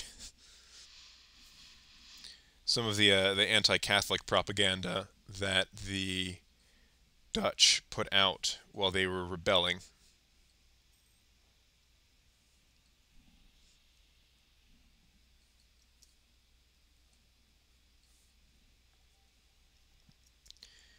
They're slowly catching up. Slowly. You kind of got to get used to being behind in tech as Russia. It feels bad, but you got the manpower to fight.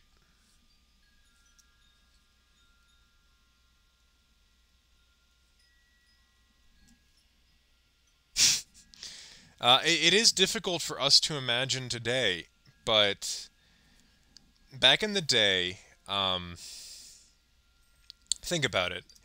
Their lives were considerably shorter than ours are today. Um, if you only had a good chance to live into like 60, 50 for a lot of people, you might care a bit more about the. Oh yeah, no, I'd like to just That's all I do with them while they're idling, is I'll get some professionalization. If I'm not doing anything with the army, that's what I'm doing.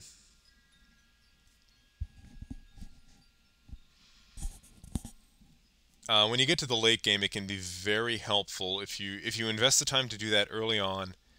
Um, you get a enormous army that can siege down provinces very quickly.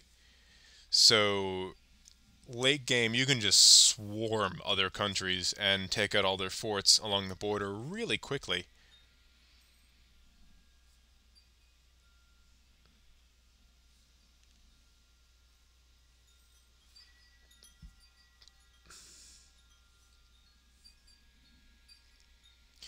Okay, now we're getting the printing press.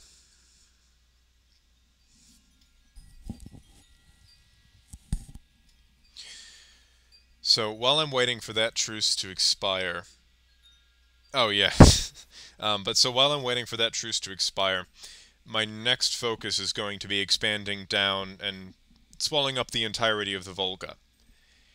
Now, interesting fact about the Russians, or where the name Russia originates. It comes from the old Finnish word for the Vikings, or at least the Vikings who came eastward. They referred to them as the Rus, which means the men who row, because before the rise of like Russia as we know it, there weren't really no road networks or definitely no railroads.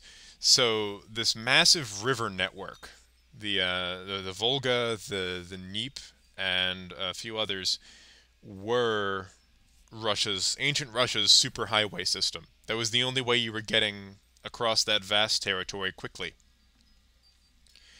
So that's what they used, and so the Finns started calling them the men who row because they would take rowboats up and down these rivers.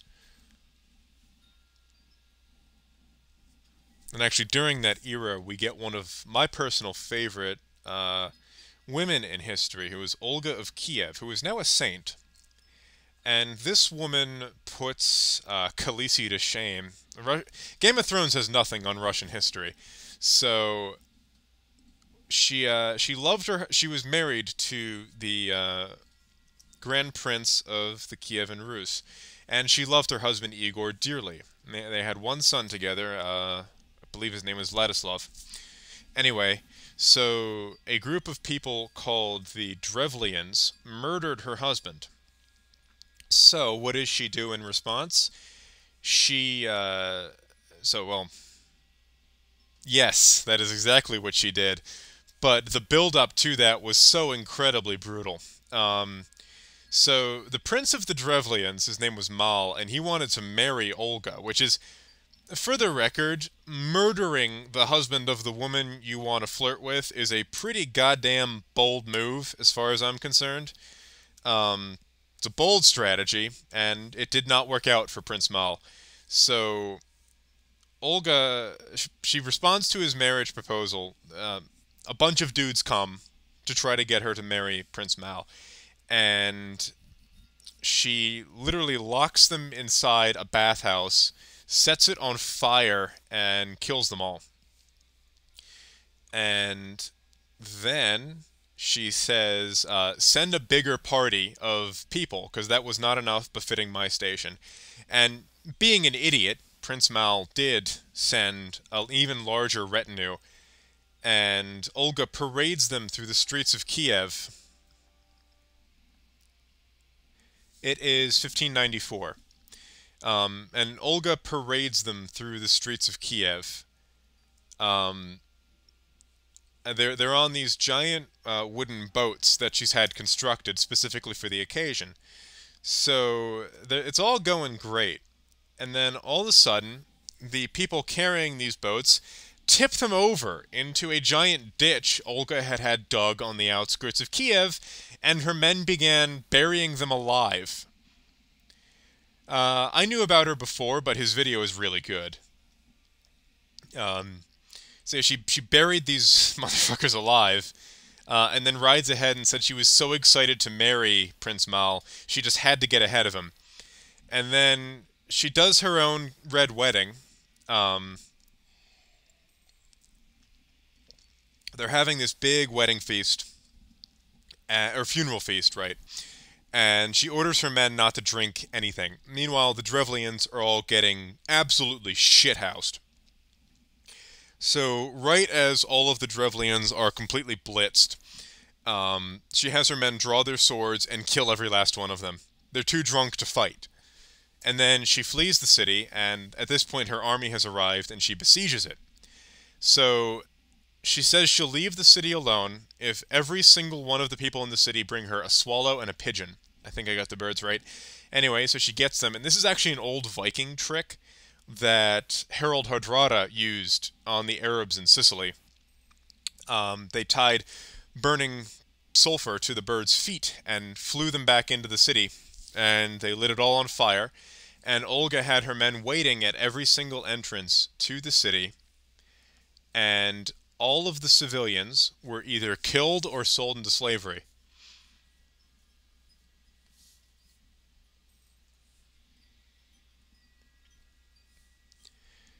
And then she actually remains a very big part of her son's reign throughout his time on the throne.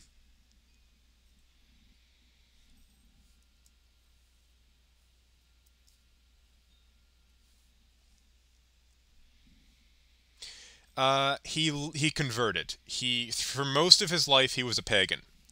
He was born in Norway, part of the royal family, had to flee when one of his relatives seized the throne. He went to the Kievan Rus, and he originally wanted to marry the daughter of the Prince of the Rus, but he did not consider Harald Hardrada an adequate husband for his daughter. So Harald goes down to Byzantium to make a fortune for himself in the Varangian Guard, which is something that was a pretty common practice for a lot of young Viking men with relatively limited prospects back in the day. So while he's down there, he amasses a huge amount of money by being a murderous badass. One of my favorite stories about Harald Hardrada was he was arrested for quote-unquote debauching a noblewoman, which is a gloriously vague description of what he actually did. No one knows. But as punishment, he was thrown into a pit of lions. Well, come the next morning, the soldiers come to pull him out of the pit, and they find that he had strangled the lions to death. So these two hapless Roman guards didn't do anything, because are you going to pick a fight with a guy who just killed several lions with his goddamn bare hands? I know I wouldn't. And then he was later imprisoned in another weird political plot. But during a riot in the city, he broke out, and he crushed the Emperor's skull between his own hands, like the Mountain style in Game of Thrones, crushed his head, and then he and his men left for the Rus to collect the money he'd been sending back there. He's now officially a good enough husband for the prince's daughter. He marries her, and that's when he converts to Christianity, because she was a Christian, and that's also when Norway converts to Christianity. There were Christians in Norway at that point, but they were not the dominant religion. But after the new king becomes Christian, so too does Norway. And that's also when a lot of Oslo gets built up, because Harald Hardrada wanted the city to be a Constantinople of his own in the north. So he builds up a lot of what made Oslo into a major city. And then he goes to England to try to conquer it, and then he dies. He takes an arrow to the eye. So In short, yes, he was, but only near the end of his life. Sort of like a Constantine-style conversion, not on his deathbed, but he was no spring chicken, and I cannot fight them yet. Yeah, so not on his deathbed, but not a young man either when he converted.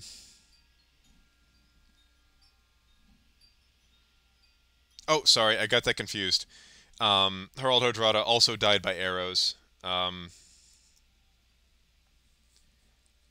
it has been about 2 years since I've studied this.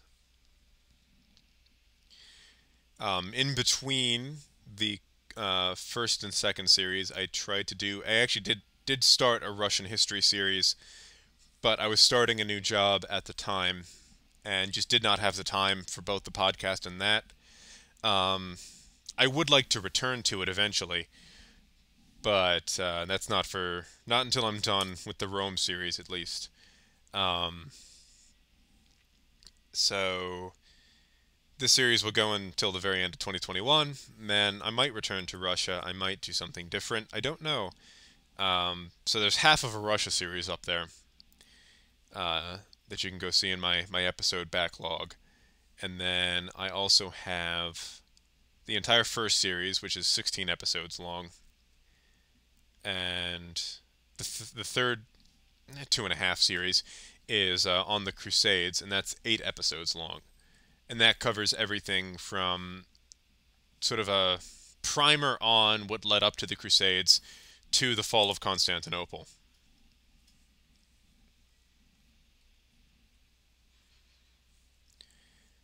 Because I honestly think the Crusades are one of those things that we have. Also, yes, arrows are England's greatest strength and England's greatest weakness. Actually, it was a very interesting piece of early surgery at Agincourt, or it wasn't Agincourt, but it was during the Hundred Years' War. Henry the Fourth or Fifth took an arrow roughly here on his jaw, and it was way deep in his skull, and they didn't want it to get infected, so the royal surgeon sent for a blacksmith to make him a very specific piece of equipment on demand, and they managed to pull the arrowhead out of his skull, and he wound up living until like his 60s or 70s. Um, but the second series, anyway, the Crusades is one of those things where I think we have a lot of trouble understanding them these days because religion is not nearly as prevalent in most of our lives as it was for them. So I think we have a very difficult time understanding what motivated them to do what they did. And given the modern political situation, the Crusades are heavily politicized, and it contributes to them not being very well understood.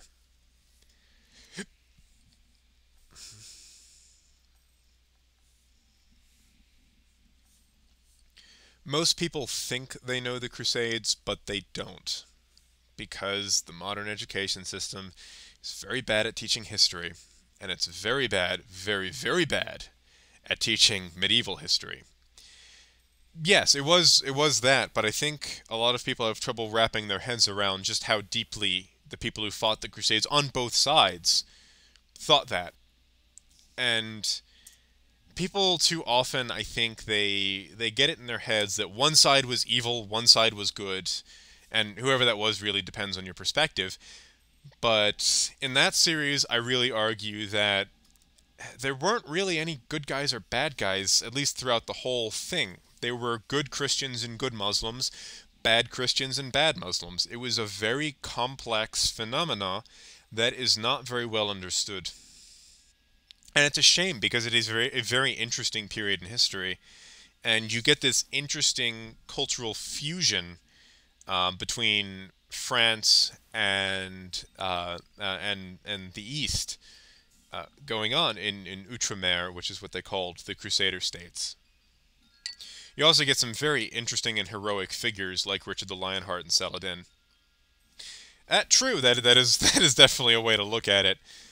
But you do have acts of heroism and pure just brass balls, like in the First Crusade. Oh, you bastards! Well, the Danes have gone to war with me. The pricks. That is like one of the worst sounds in the world, is the EU4 war noise.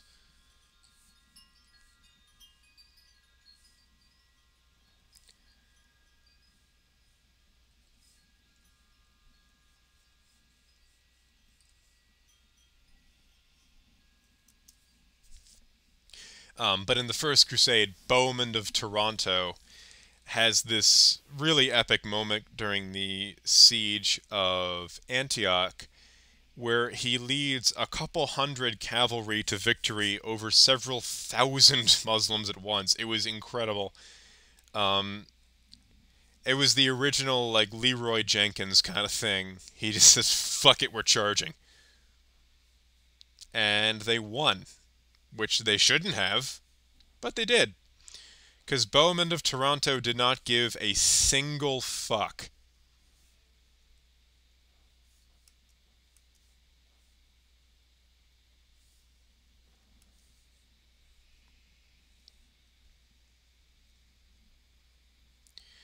At least this time, I only really have to worry about them coming from one direction.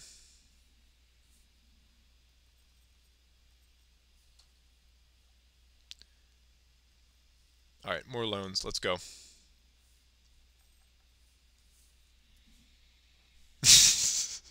We do. Those heathen Danes don't stand a chance.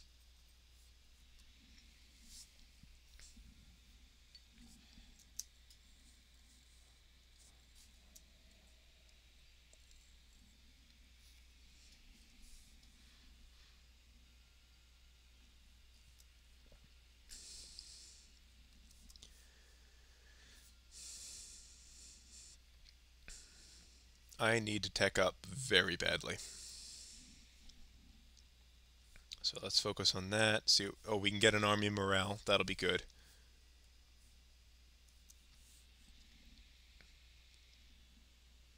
6 and 1/2 dozen the other. They all deserve the steak anyway.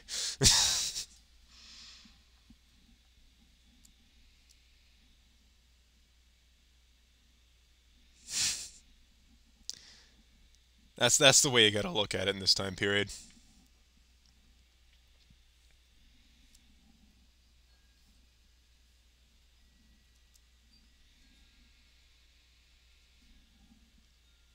That is technically true. Yeah.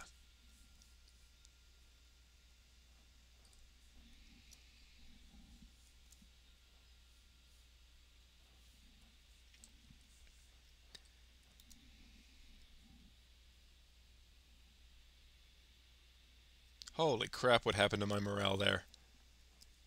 That is my low military tech biting me in the ass.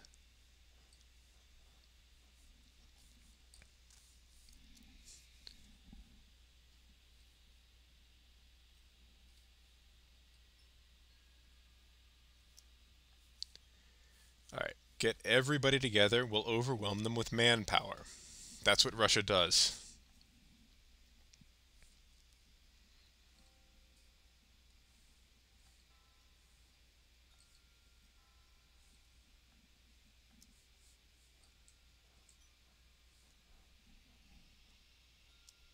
Yes, they are. And we'll deal with them. But we gotta deal with these Scandinavian jerks first.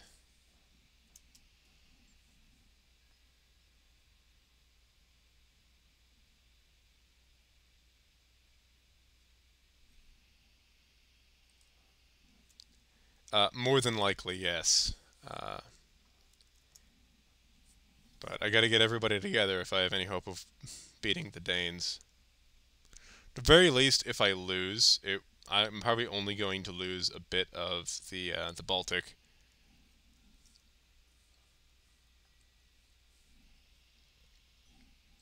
If I can beat them, I will. This is a good opportunity to do that.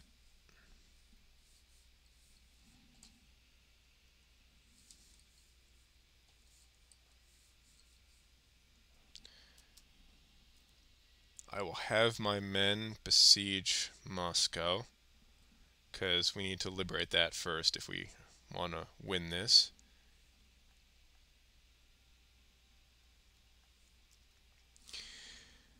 But on that note, I think I'm going to call it for tonight.